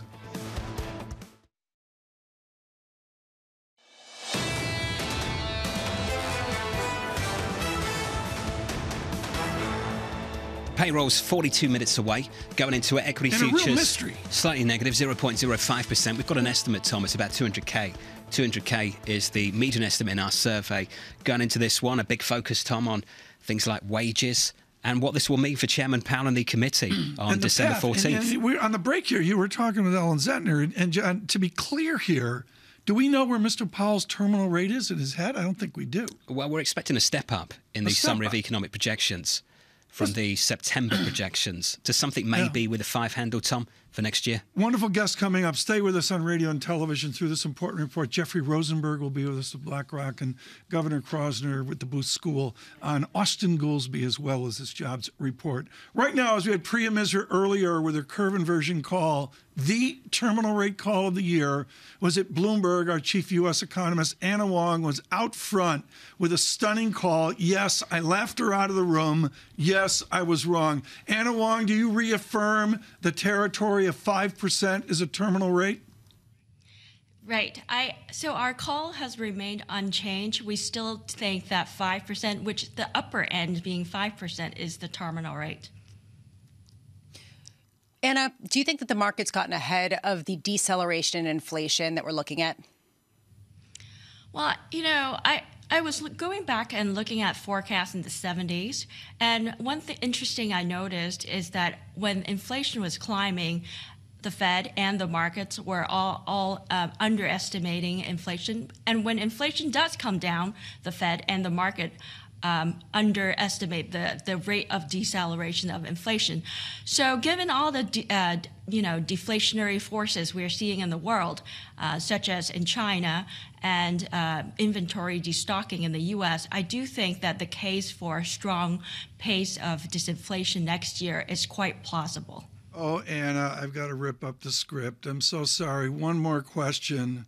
The microeconomist Austin Goolsbee is going to prosecute monetary policy out of Chicago, out of Booth. How will Mr. Goolsbee do? A modest uproar in economics this morning. Well, from the things that I've heard Goolsbee talk about, I think he does perceive that supply factors played a key role in monetary policy. I think he's going to bring the debate onto the FOMC table and challenges Powell on the view that the Fed needs to do a lot on the demand side to bring inflation down. There's going to be a debate next year, and there will be growing divisions in the FOMC. You see how diplomatic she is? That debate's happening right now. It's going to be like the British. Ellen Wonga, Bloomberg, thank you. Ellen Zentner at Morgan Stanley. Lucky to have Ellen still with us.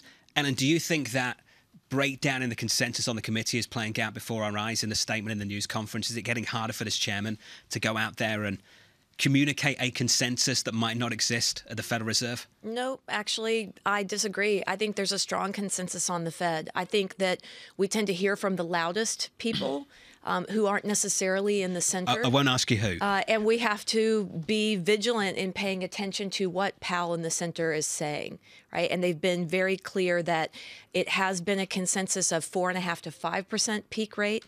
That has probably moved up somewhat, as he said, and that they're going to have to hold it there for some extended period of time. That's a pretty strong view on the Fed, and it's given a lot of near-term certainty on monetary policy that wasn't there. And if you ever wanted the counterfactual of how much monetary policy uncertainty was weighing on markets, just look at what equities did on Wednesday when Chair Powell spoke. In markets, we like to make things really simple. We throw around a single word, pivot. There's a lot more meaning behind that word for you. It's a three-part story. Can you walk us through why you break this down into three parts? Yeah, it's a bit more nuanced. I mean, to me, the first pivot is when do they start stepping down the pace or communicating that they're going to start to step down the pace of rate increases. So that communication has happened, and so we've seen the reaction and anticipation of that pivot. The next pivot is when do they stop hiking?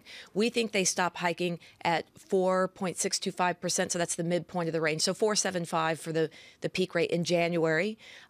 Depending on the data, it could stretch out longer for that, and maybe you do get to a 5, maybe even 5.25. But that is the second pivot, is when do they stop hiking? And then the third pivot is when do they start cutting?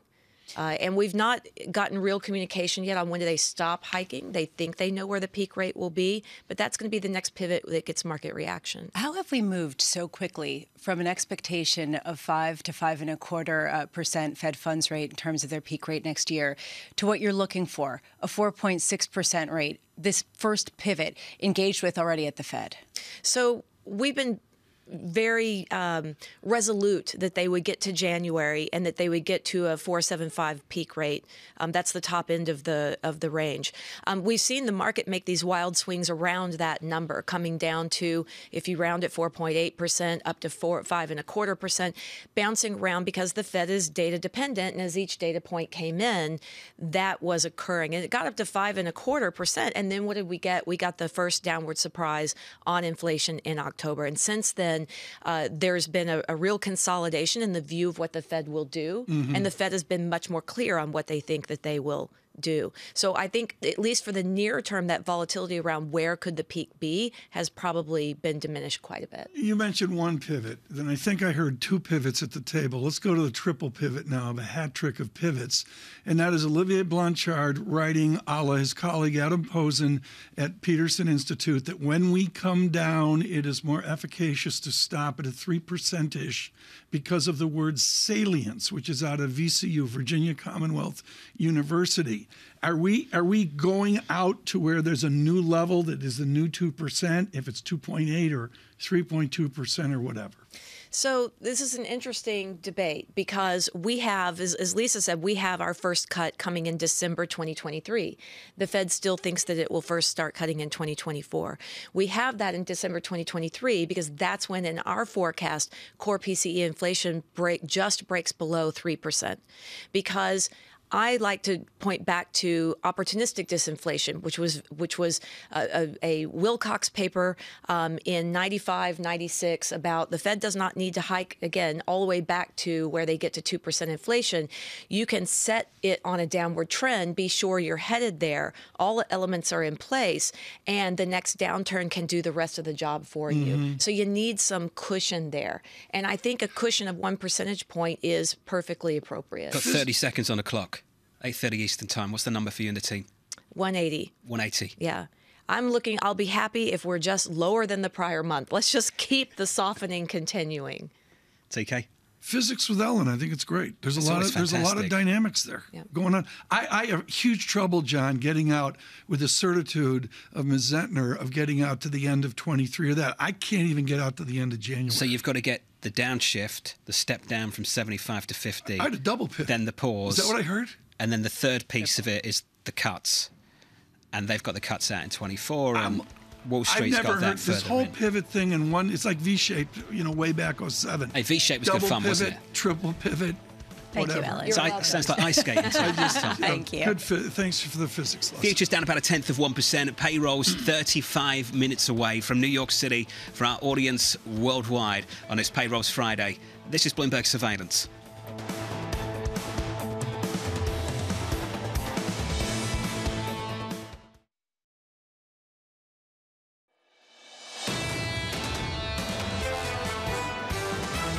Do I believe inflation is off its peak? Absolutely. We're in an environment where inflation's not going back to zero. The Kool-Aid is the gloom and doom. This rally will go further, and it will probably drag people back into thinking that the bear market is over. That post-pandemic distortion is probably going to last for some time.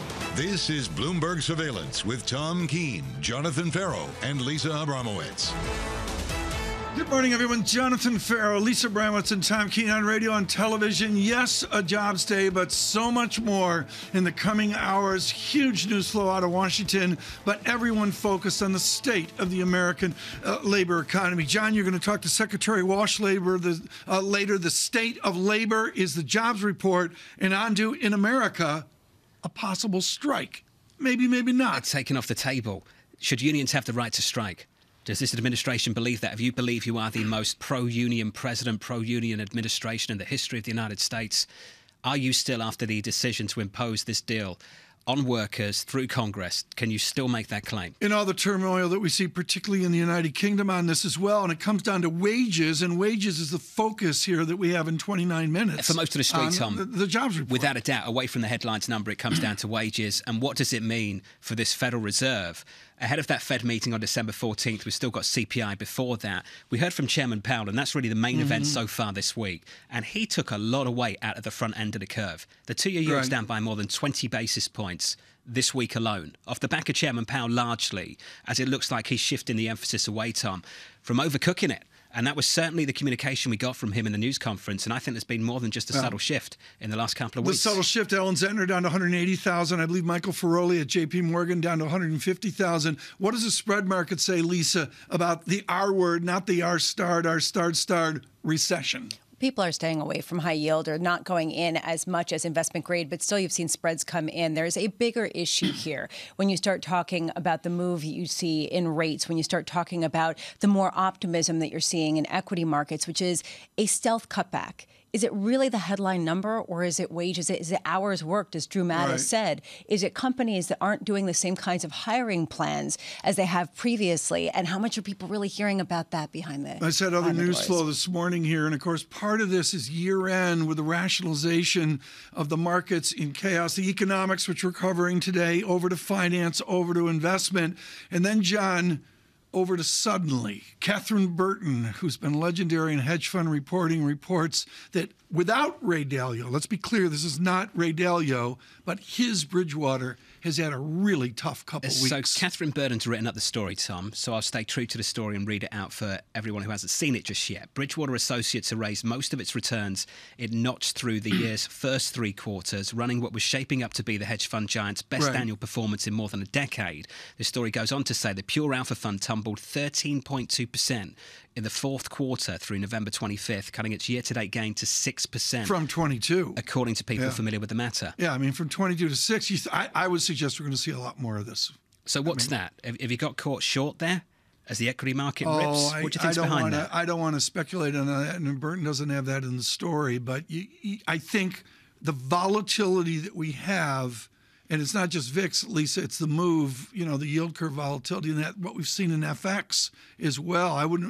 I'd love to talk to Rebecca Patterson this morning at Bridgewater, but yeah, good luck to anyone trying to be a macro. Good luck to anyone trying to be a macro strategist right now. Yeah. The winds shift so quickly, and they don't necessarily cohere with exactly the economic projection. Data: the VIX through 20 closing at a 19 level yesterday, 20.29. Quick, John, data. Equity futures right now going into this print totally unchanged on the S&P 500. No drama whatsoever. 26 minutes away from the payrolls report. Yields basically unchanged as well. Your 10-year Tom 351, euro dollar. A little bit of a stronger euro in the mix. Weaker dollar for sure over the last month. Euro dollar right now 105.35. Chinese yuan at critical support. It's already happened so quickly here. A stronger yuan is something to look for into their Monday morning, our Sunday evening. Nadia Lovell now on this job today, senior U.S. equity strategist at UBS. Nadia, everybody's looking a whisper number down lower.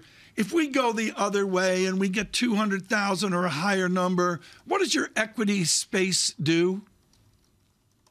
I think it's going to be challenging for equities. But, what we're really also focused on is not only the job numbers, but also the wage growth, because Chairman Powell has made it very clear that non-housing services inflation is a key point of concern. And so we need to see that wage growth come down closer to something that can get to the pace of 3.5%, that would be more consistent with the Fed getting to that 2% inflation target. And so at 8:30, that's what we're watching very closely, because we don't want to end up in a sort of a wage growth spiral. How is, I want to channel Mr. Colbert last night after he attended the state dinner at the White House. Stephen Colbert would call it growthiness.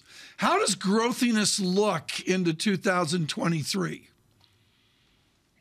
As we look into 2023, we do expect that the economy is going to slow. I mean, we're looking for a mild to shallow recession by the time we get to mid-2023. We're also looking for an earnings recession. We don't think that the consensus is appreciating the contraction that's going to happen in 2023. We think that there's going to be at least another 10% reduction to the consensus forward earnings estimates, more closer to in line to our 4% contraction for 2023. Even that might be a bit optimistic. A lot is going to depend on how shallow or how deep and how long that recession might be in 2023. It's amazing to see how many strategists on Wall Street right now are basically calling for a flat market over the next 12 months, Nadia. You're at 4K year-end 2023 on the S&P. Can you walk us through, Nadia, what the path to 4K on the other side actually looks like, what you think it will look like? It won't remain flat. I think what's going to happen, what we're expecting, is that we're going to see another pullback in this market. It would be unusual for a bear market to bottom ahead of a recession. We just haven't seen that before. And so we think as we get into 2023, the market is going to really shift away its attention from Fed's action to the economic reaction. And as I said, we're expecting a mild recession. And so we are expecting this market to pull back and at least retest that 35.77 level that we saw on the S&P in October, and then sort of trend back up towards that 4,000 level by the time we get to the back half of the year, because we think by that time the Fed is going to respond to a weaker economy, a weakening in the job market, and lower inflation. We're looking for inflation to come into that 3 to 4% range, and that's going to allow the Fed to cut. And we also think that those majority of the earnings cut will be behind us, and that will help to have a more sustainable rally in the market as we head into the back half of the year and back up to that 4,000 level. Nadia, who's buying right now? I think what you're seeing in terms of who's buying, you're seeing some systematic buying. You're also seeing a bit of a short covering happening in the market. I think that this rally wasn't expected to this magnitude that we're seeing. So you're seeing a bit of a short covering happening. Traders are buying. But I think that once you get into 2023, it's really investors. And investors are somewhat still remain on the sideline, anticipating a better entry point in the first half of the year. Where are they going to go, Nadia, especially given that we've already seen bonds rally pretty tremendously?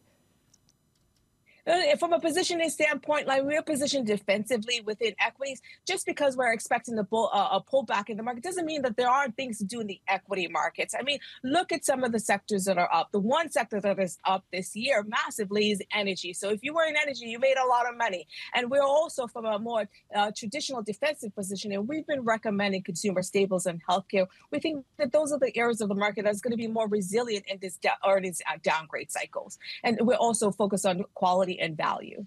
Nadia, wonderful to get your view. Another bank looking for 4K year-end 23. Nadia Lovell of UBS Global Wealth Management. Year off, right? Look at these numbers. I'm going to go through them point by point, and I'll put them all out on Twitter before year-end. But here's a flavour of year-end 23. Bank of America, 4K. OK? Next one, Cantor, 4,100. I'll give you another one, Citi, 3,900. Credit Suisse, 4,050. All right, Goldman, 4K. HSBC, 4K. JP Morgan, 4,200. Jefferies, 4,200. See the theme here. RBC, 4,100. Morgan Stanley, 3,900. UBS, basically at 4K. Lisa, am I right that 99.28% of our guests have told me earnings are going to lowball? I think that's for Q1? Huge consensus. In early 23, Lisa, I think pretty much everyone's on the same page. When did stocks stop being a discounting mechanism? When did they stop looking into the future? Frustrating you, this is, isn't it? I'm on the same page with you. And then when you can't understand it, you blame the algos. This has basically been what's been going on for the past couple of weeks. With respect, you mean the last 10 years? Yeah. With respect, Correct. we aren't in the position of our good guests whose careers are on the line with these calls. I don't say this lightly. But my God, it's a one-way trade right now on weak earnings. The problem right now is that if inflation does roll over, people expect the Fed to go back to some sort of easy money policy, less restrictive, and move quickly. If that's the case, then they could see stocks go back to rallying, and then all of a sudden valuations make sense. Try to put this together. I think that the Bridgewater stuff shows just how difficult it is to be a macro investor right now and make any call that's going to move in tandem with algos. Just to dig deeper into the Bridgewater things. call, because further along in Catherine Burden's story, it does point out that Bridgewater made most of the money this year by betting on rising interest rates, a stronger dollar, and falling stocks. And what we've seen over the last couple of months is falling interest rates, a weaker dollar. So they stay in the trade, I guess. And rising stocks. We can imply that. We don't know. But based on what we're seeing, you could perhaps read between the lines. Of course, we haven't heard from Bridgewater because a representative from Bridgewater declined to comment on our story, Lisa. The speed in which we have seen the dollar weaken has been dramatic. The speed in which the moves have really come fast and furious. 70 basis point move in the 10-year in just 6 weeks, 5 weeks. This just highlights, this is stuff that really is the deepest, most liquid markets that's been stable for so long. The volatility whipsawing people, pushing them out of positions and causing some of the short covering people are talking about. One of our interns holds a Dalio chair at Bloomberg Surveillance. Notice that Rebecca Patterson will join us on Monday. Scheduled. Wait a sec, you're calling Patterson one of our interns? No, he's talking about... One of the interns informed me that Patterson was going to be out there. Oh, right, okay. Just wanted to clean that up. It's a Dalio chair here at Bloomberg Surveillance. Who's got the Dalio chair? One of our interns. They hold it every year. You've seen Bob Prince's chair? It's a nice chair. Yeah. It's a nice office. It's the entourage that's speaking to us from the corners that doesn't exist. Yeah, they are. Yeah. Just his friends, Lisa. They're not as many. They're a lot work from home. No, did you not have an imaginary friend growing up? Lisa, I had a whole imaginary world. I think I'm in it still. The entourage is all work from home on Friday. Payrolls 20 minutes away. Monday through Thursday as well. This is Bloomberg. Keeping you up to date with news from around the world with the first word, I'm Lisa Mateo. Jonathan just said it, less than 20 minutes from now, we'll get the latest U.S. jobs report. Traders waiting to see if it provides any clues on the Federal Reserve's next move. The job market is starting to cool off, but the report may fall short of the turning point Fed officials are seeking in their battle to beat back inflation. The median estimate says the economy created 200,000 jobs in November. In South Africa, leaders of the country's ruling party are meeting today, while the fate of President Cyril Ramaphosa is up in the air. He's said to have considered resigning after an advisory panel found he may have violated the Constitution. South Africa's finance minister says it's not a done deal. It does not mean we've accepted that President Ramaphosa is leaving. I'm just saying in the case of that happening, we will find ways of managing it, but I don't see it happening at the moment. There's no obvious successor to Ramaphosa within the ruling African National Congress. The Pentagon is reportedly considering a major expansion in training for Ukraine's armed forces. According to the Washington Post, the plan has been discussed for weeks by Defense Secretary Lloyd Austin and other top U.S. military officials. It could lead thousands of Ukrainian troops to be trained by U.S. forces at a base in Germany. Global news 24 hours a day on air and on Bloomberg Quick Take, powered by more than 2,700 journalists and analysts in more than 120 countries. I'm Lisa Mateo. This is Bloomberg.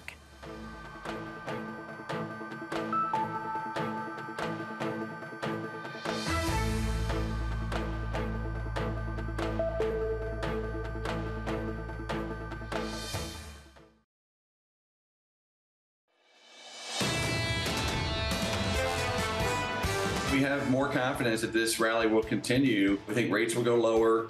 We think, Powell's commentary is right in line with what we've been saying, which is that they're going to pause probably in January. And the market's getting in front of that. And this is a classic, kind of Fed pause stock market rally.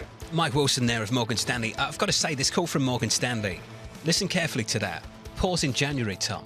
Not step down. Yeah. From 50 and go another 50. They're saying at the start of 2023, and Alan Zentner indicated that's where they're going, they think you get a pause that early in the year from this Fed. You want to do a watch here, folks, and I'll tease forward to John's effort at 9 o'clock. You want to listen to Mike Wilson yesterday from Morgan Stanley, and then you have Rick Rieder on. Am I right in the 9 o'clock hour? And Mohamed too. And Wilson and Rieder together on this market in the next 6 weeks. Forget about this. The navel gazing out 12 months.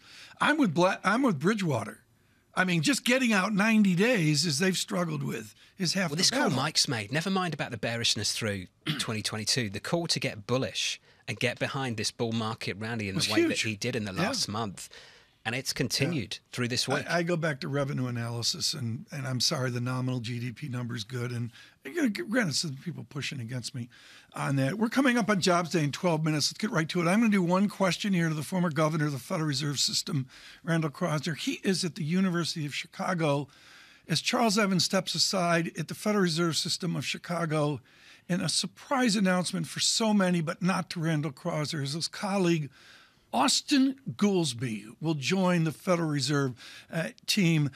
Randy, I don't want to take a lot of time here. It's something you and I would do for 1 hour on Bloomberg on the economy. This is a guy who wrote the Intermediate Microeconomics Policy Bible with Steve Levitt of Freakonomics and others. This is a guy steeped in microeconomic foundations. What will Goolsbee microeconomics mean? What will that voice mean to the Fed? I think you can see from his comments before getting out to the Fed that he's emphasized the supply side of the economy, really focused on that, and said, well, maybe the Fed shouldn't be doing quite as much because it's really a supply issue and the Fed can't directly address that. We'll see if his views evolve, but he's really focused on the supply side of things. How do you really game out the supply side when China and the reopening is the big question mark for next year? Well, that's one of the challenges that he'll be having at the Fed, but that's, of course, one of the issues. Are we going to see a whole bunch of changes that will relax some of the supply side constraints? But also, at least from my perspective, you can't forget about the demand side, because the price pressures come from where supply and demand come together. And obviously, the Fed does have an impact on the demand side. What are you seeing right now that perhaps the market is not, in terms of the stickiness of inflation, of whether we have seen peak inflation, of just how quickly it can come down? So I think it's likely that inflation is going to be heading lower from here, but I'm not so sure it's going to come down so quickly, particularly for core inflation. One of the reasons for that, well, I think there are two reasons, and Jay Powell mentioned both of them. One, you've got rents starting to move down, but the way rents come into the shelter services part of the price indices, it's not just today's rents, but also over a number of months. So that's going to be somewhat slow to come down. The other part that's really relevant for today is he's worried about services. He's worried about the strength of the labor market. And as I've been saying with you for the last few months, the Fed's going to keep at it until they see the labor market crack. And I think Jay really talked about that, said if the labor market continues to be hot, wage increases continue to be high, it's going to be very difficult for inflation to come down, and I think it is going to take a little while. So, Randy, did you see a real shift in tone, though, at the Brookings Institute with Fed Chair Jay Powell, where perhaps he was less willing to stick with it, less willing to go all the way to 5 and hold it there? Oh, no, I didn't hear that at all. I think what he wanted to get out was that they're not going to do 75 basis points every single meeting forever. And I think it was pretty clear in the markets, I think already had largely accepted that they were probably going to do 50 at this meeting, and then we'll see how inflation evolves. I think they're going to continue into the mid-5s. I think they will end and pause with a 5 handle. But I don't think they're going to stop in December and just hold it, right just below 5 or right around 5. I think they'll probably go into the 5s, and that's probably where they'll hold it. And then I think they're going to hold it for a while because I don't think inflation is going to come down unless there's some sort of shock from Mr. Putin or from some other geopolitical reasons. Randy, I want you to speak to Global Wall Street on this Jobs Day, 7 minutes away. I want you to do some Brown mathematics, some Brown algebra. And there's a Greek letter on the right side of the equation, which is called epsilon, which is this massive uncertainty that's out there in every Krosner-like study. Have you ever seen uncertainty like this? Yeah, and I think the way it's manifest is you see incredibly strong movements in the markets from just small changes in information.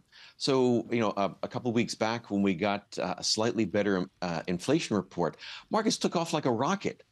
Now, that's one data point. It was just slightly different than had been expected. I think that shows that the markets are really quite skittish, and they jump a lot when there's just a little bit of information getting at that epsilon. A lot of uncertainty. Randy, you're going to stick with us and break down these numbers when they come out in about 7 minutes' time. I've got eyes on Mike McKee, which usually means something big's about to happen, Tom. Mike McKee's in the studio. We hey, hope Mike, so. Great to have you with us. Let's go through these numbers together. 200K is the median estimate in our survey. How big's the range? What are you looking for? The range isn't very wide this time, and there's a general concentration around 200,000, but maybe it skews a little bit to the downside, and the whisper number on Wall Street, according to the function on the Bloomberg, is 188. So maybe the folks have raised the idea of what do we do if it's too small? You were talking about that earlier, Tom. That'll be the question for Wall Street to answer. What about wages? That's going to be the big issue. And Jay Powell made it that way on Wednesday because he said service industries at this point are the ones that are still having to pay up. So we're going to watch and see whether service industries wages are still rising significantly, and then the impact on the overall average hourly earnings. We've seen savings come down dramatically, but we see spending continue to surprise to the upside. When you speak to economists, when you speak with Fed members, are they surprised by how quickly people are getting ahead of this disinflation, softer labor market type of story? Yeah, I mean, the old theory is that inflation's bad because people will spend money today, before it becomes worth less in the future. I don't think consumers think like that. They're not saying, well, this is going to cost a lot more, so I'm going to go out and buy a dress today. But maybe with a car or a house.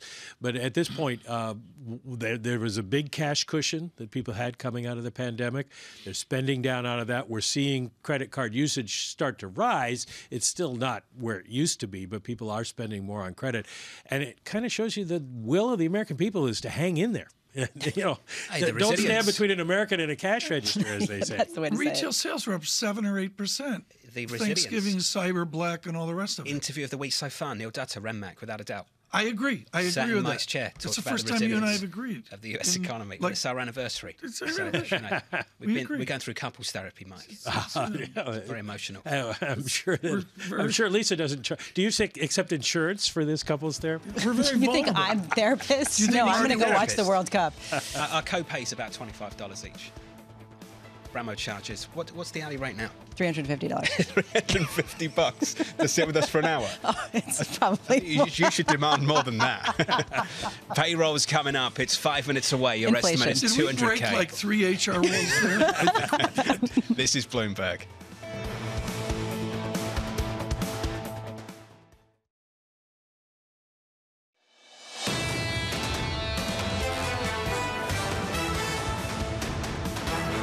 Payrolls Friday on Bloomberg Surveillance. The data seconds away. Going into it, equity futures negative 0.2% on the S&P 500. Yields lower at the front end by 3 or 4 basis points. With your economic data, here's Mike McKee.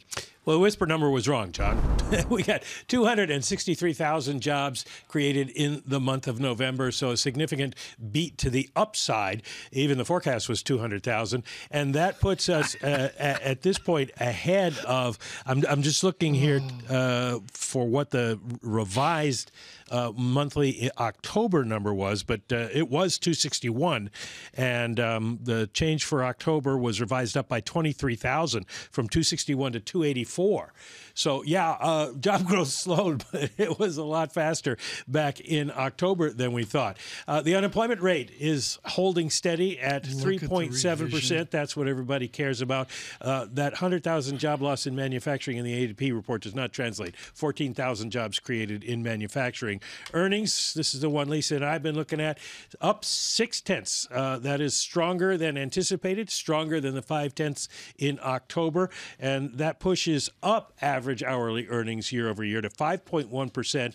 5.6% is actually the revised number for October, so it's a decline, but it's significantly higher than it was in the initial report. I'll give you the labor force participation rate. It drops to 62.1. Jay Powell said kind of that is not something they're as worried about as they were in the past, but I'll bet you, John, that wages number has got Wall Street's attention. Oh, Mike, this one's easy to interpret, isn't it? Equities down, lower, negative by 1.4%, negative 1.5. If you want to round this one down on the S&P 500, futures softer, yields higher, much higher, by about 10 basis points to the front end on a 2-year, back to 432, on a 10-year up 9 basis points to just south of 360. And as you can imagine, with equities down and yields up, the dollar stronger, dollar index, Tom, up by 0.5%, upside surprise on payrolls.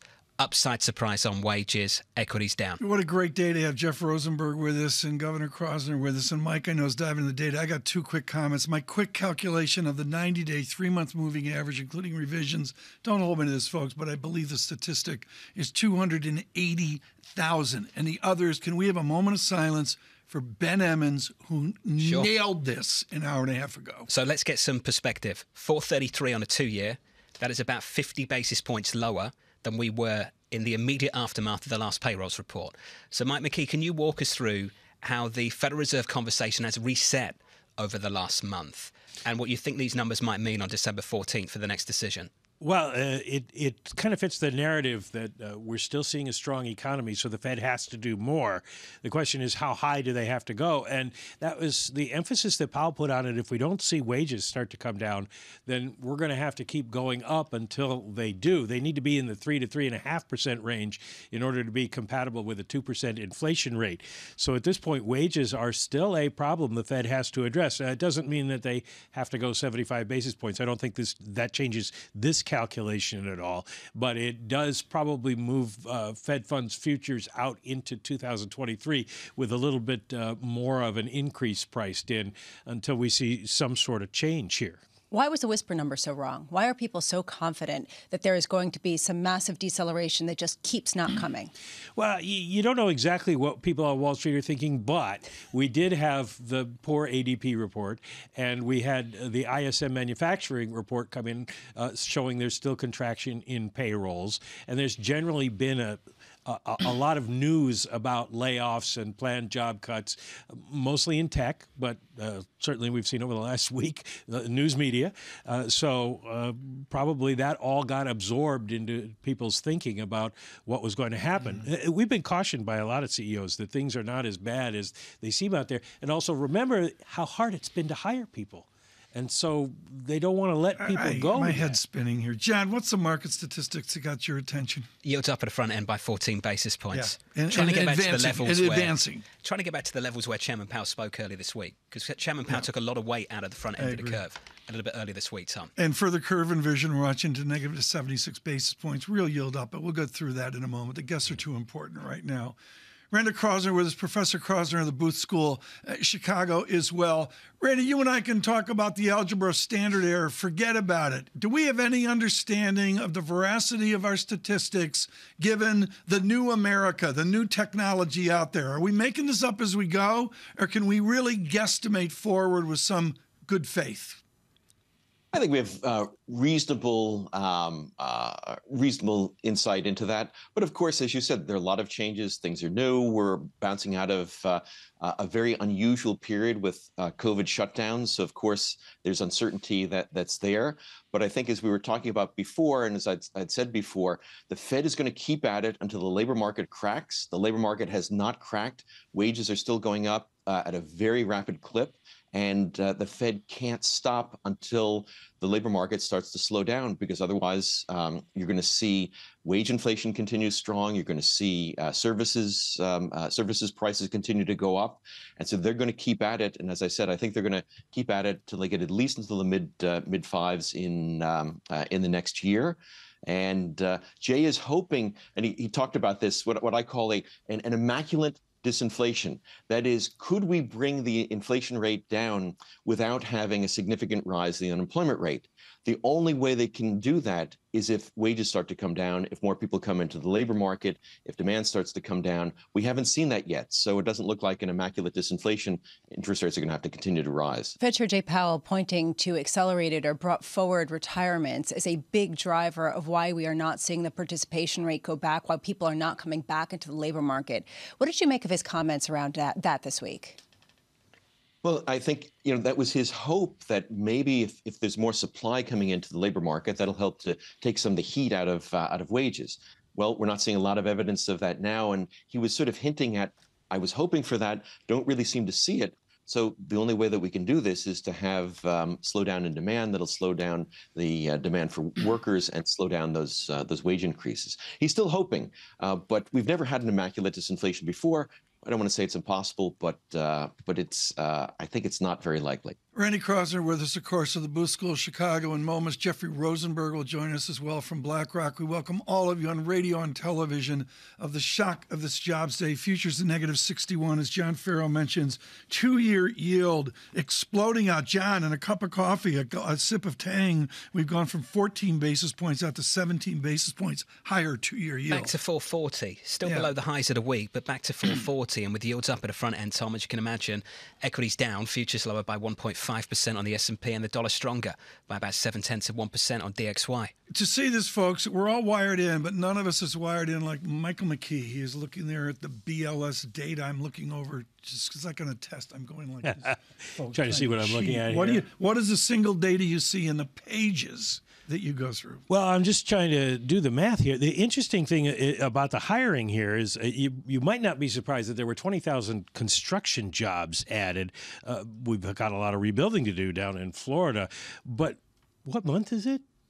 It's November, and we lost jobs in retailing, 30,000 jobs lost in retailing. That just seems very odd to me that we don't have as many people doing the retail work at holiday Is that time. Amazon?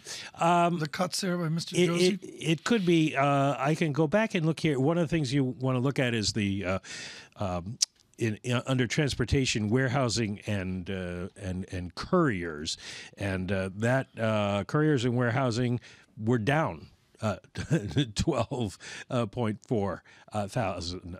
So at this point, it's kind of hard to see. Amazon made a lot of hires in that world in the last couple of years. Yeah, I mean, but they don't seem to have added a lot of people, and that's kind of a little strange. You have to dig into that a little bit further. We'll do that in about 20 minutes' time. Mike McKee's going to break down the jobs numbers for us as we go towards the opening bell.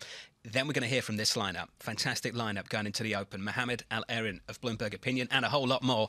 And Rick Rieder of BlackRock. Then we'll hear from Anastasia Amoroso of iCapital, Mike Collins of PGIM, and you'll hear from Secretary Walsh, Tom, responded to these numbers at about 9:45 Eastern Time. Maybe our most important conversation with the Secretary of Labor, given the railroad theatrics of America, harkening back to 1946 and 1877. Thank you so much, Randall Krosner, for being with us today. And now we bring in, really at a telling point given bond market movement, Jeffrey Rosenberg joins us now from BlackRock. Jeff Rosenberg, I look at the volatility, and I don't want to equate it over to the news on Bridgewater and their challenging fourth quarter. How do you run fixed income money right now? I don't have a clue. Well, you know, one of the biggest challenges is what we're seeing in the reaction to this surprise to the upside, and particularly, as you guys have highlighted, it's the wage data that's driving it. But what you see is stocks are down and bond yields are up, and that's the kind of correlation, a positive correlation in terms of both going down at the same time that is so challenging for investors. And I think it's a reminder, you know, what we learned from Chair Powell in the speech earlier this week is that the most important determinant for inflation going forward is going to be the services component. And what drives that services component is wages. And so what we might be starting to get a hint of here, and it was in a little bit of the earlier conversation, inflation's coming down because of all those underlying components, the supply side, the goods picture, the discussion around the lagged impact of housing. None of that matters. What matters is a wage price spiral. And so this upside surprise You're going to bring that out today, Jeff? What matters is this wage price and what we're seeing in the wages, and so I think that's the most important takeaway. And the challenge, to get back to your question, is that inflation really undermines the relationship between stock bond correlation. So we can't get back to that until we settle this. I'm busting Jeff Rosenberg's chops. This is what happens when you study with Meltzer and good friend at Carnegie Mellon. You start talking about a wage spiral. He has a point, though, Tom. Let me just jump in here quickly and tell you, I did the calculations. Private service industry jobs, wages were up 0.8%, while goods producing jobs were up 0.4%. So what Jay Powell said about service industry jobs driving wages higher because they can't find employees is definitely showing up in the wage data, it appears. Which composition really raises a question as well. And Randy Krasner, I'd love you weighing in on that, whether there's a compositional aspect where people on the higher ends are getting hired and there's a shortage, especially with the retirees, and on the lower ends, perhaps it's a different picture. What's your sense of how much that's contributing to the unexpectedly high rise in wage inflation? Jeff Rosenberg, what's your sense of that? Excuse me. Sorry, I thought Randy might have been off, but I'll take that. You always have to look at the compositional effects here, and certainly there may be some of that as Mike highlighted with the retail numbers down and the warehouse numbers down, and Mike, some of that can be seasonal, so that's something we'll have to look in. So there is definitely, when you look at the high frequency data on a month-to-month basis, you can get a mix shift, and that may be pushing up this number, this 0.55 number. Nevertheless, you know, the bigger takeaway, if you abstract, if you smooth out from the monthly variations, is that the 12-month run rate of wage inflation is still above 5%. Right. And so this is really the challenge. And so we're going to get away at some point from this debate about 50 or 75 or really the pace. And the issue is the level of rates restrictive enough? That's really going to be the debate, because right now in the bond curve, the market is expecting rates to be cut by the second half of 2023. So there's a real disconnect between an expectation that we can see the Fed have success on inflation, so much so that they can turn and start cutting rates, versus what we're seeing in the data today, which is none of the impact. Now, there's long and variable lags here, so that's going to make it challenging. But the reality is, and that's what you're seeing in the reaction in the front end of the curve, is that we still have a significant inflation problem in the most important driver of inflation, which is in wages and the services. Jeff, I got 8 ways to go here, and I'm going to do this in particularly with your heritage at Tepper and Carnegie Mellon. And the bottom line is, we've been here before. There's a belief out there by a lot of people that our financial world, and maybe even our social world, is going to fall apart with higher real rates, higher nominal rates, etc. That we've lived this before. We've been here before. What do you presume will we look like financially with a 5% Fed rate?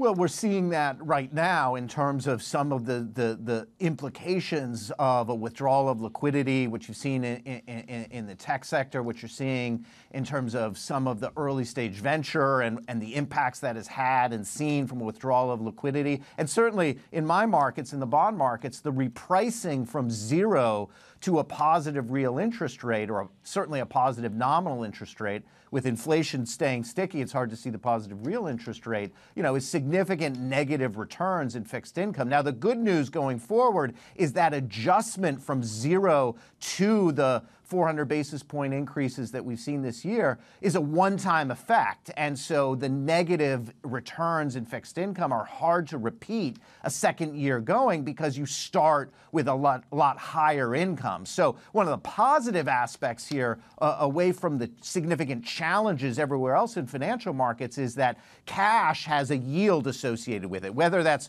a real yield after inflation depends on the outlook for inflation, but certainly there's a much better opportunity set in cash in the front end of the yield curve. And that helps to give a little bit of a place to hide while we see a lot of the implications of your question, a much higher nominal interest rate across financial markets play out as it continues to play out. Jeff, I'm just looking at market movements here, and just the whipsaw that we've seen in the benchmark instruments like rates, like 2-year yields up now 14 basis points. Now suddenly people gaming back out that 5% peak Fed funds rate.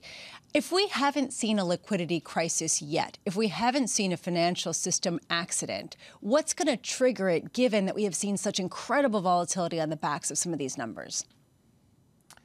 Yeah, we've seen sort of a rolling sequencing of kind of smaller fires. It's sort of like the analogy, small forest fires prevent large forest fires.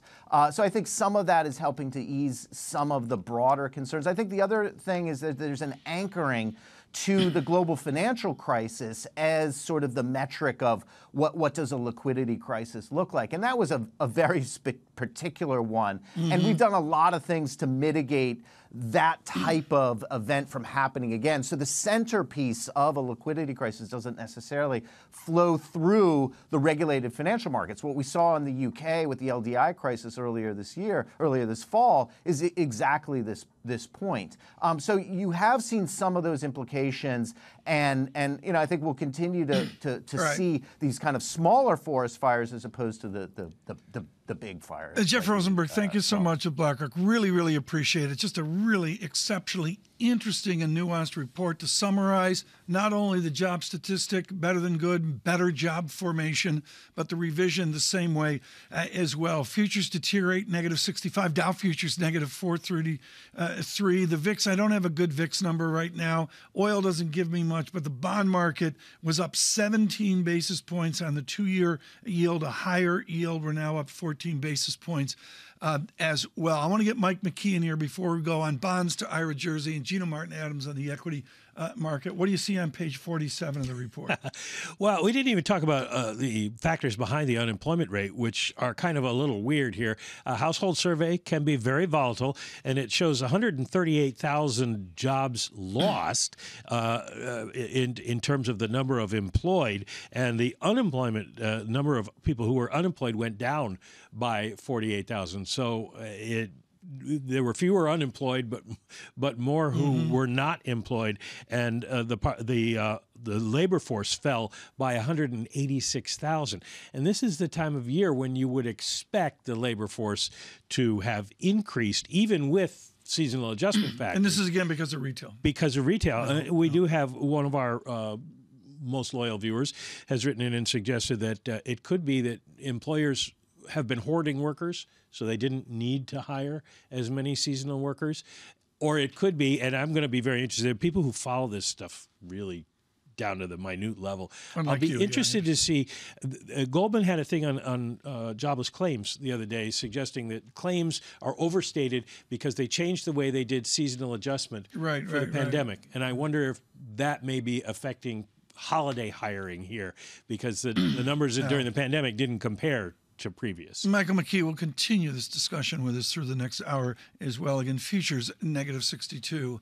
On the buying market, Ira Jersey joins us. He is with Bloomberg Intelligence, driving forward our U.S. interest rate strategy. Ira Jersey, how does Chairman Powell's world change with this shock report? Well, I think that the Fed has to be, less balanced. So over the last couple of months, the Federal Reserve has become more balanced in that, yes, it's still talking very hawkishly, but it's also saying like, hey, we don't want to go too far. The Chair Powell said that just a couple of days ago. And I think with a report like this, you have to be very concerned that you are going to get, Jeff Rosenberg's wage price spiral, right? And because of that, maybe you only go 50 basis points in December. And I think that that's still the base case. But the market now is starting to price, and I think that this is right, that maybe the Fed is going to have to go 50 again in February. And because you wind up with still a faster than expected rate of increase in the Fed funds rate, that means you're going to get just more flattening of the yield curve, additional inversion, and pricing for a harder landing, quite frankly. Lisa, how can you have a wage price spiral if after adjustment for inflation, everybody's paycheck is getting smaller every week, every month? That's the reason why. But this is the reason why people are going to their employers and saying, look, we need to get paid more, or we're going to do early retirement, or we're going to basically bow out of the market and take care of our kids. There are structural issues here, Ira, that are leading to the participation rate going lower and wages going higher. You said that the market is starting to game out 50 basis points in February, too. Is it? Because right now the market feels all over the place with just one weaker than expected print on the CPI, suddenly shifting everyone back to 4.5% peak funds rate. Well, I can tell you right now, the market is pricing for now a 50-50 shot of a 50 basis point hike in February. So that was almost zero at the beginning before this data. So that is what the market's pricing.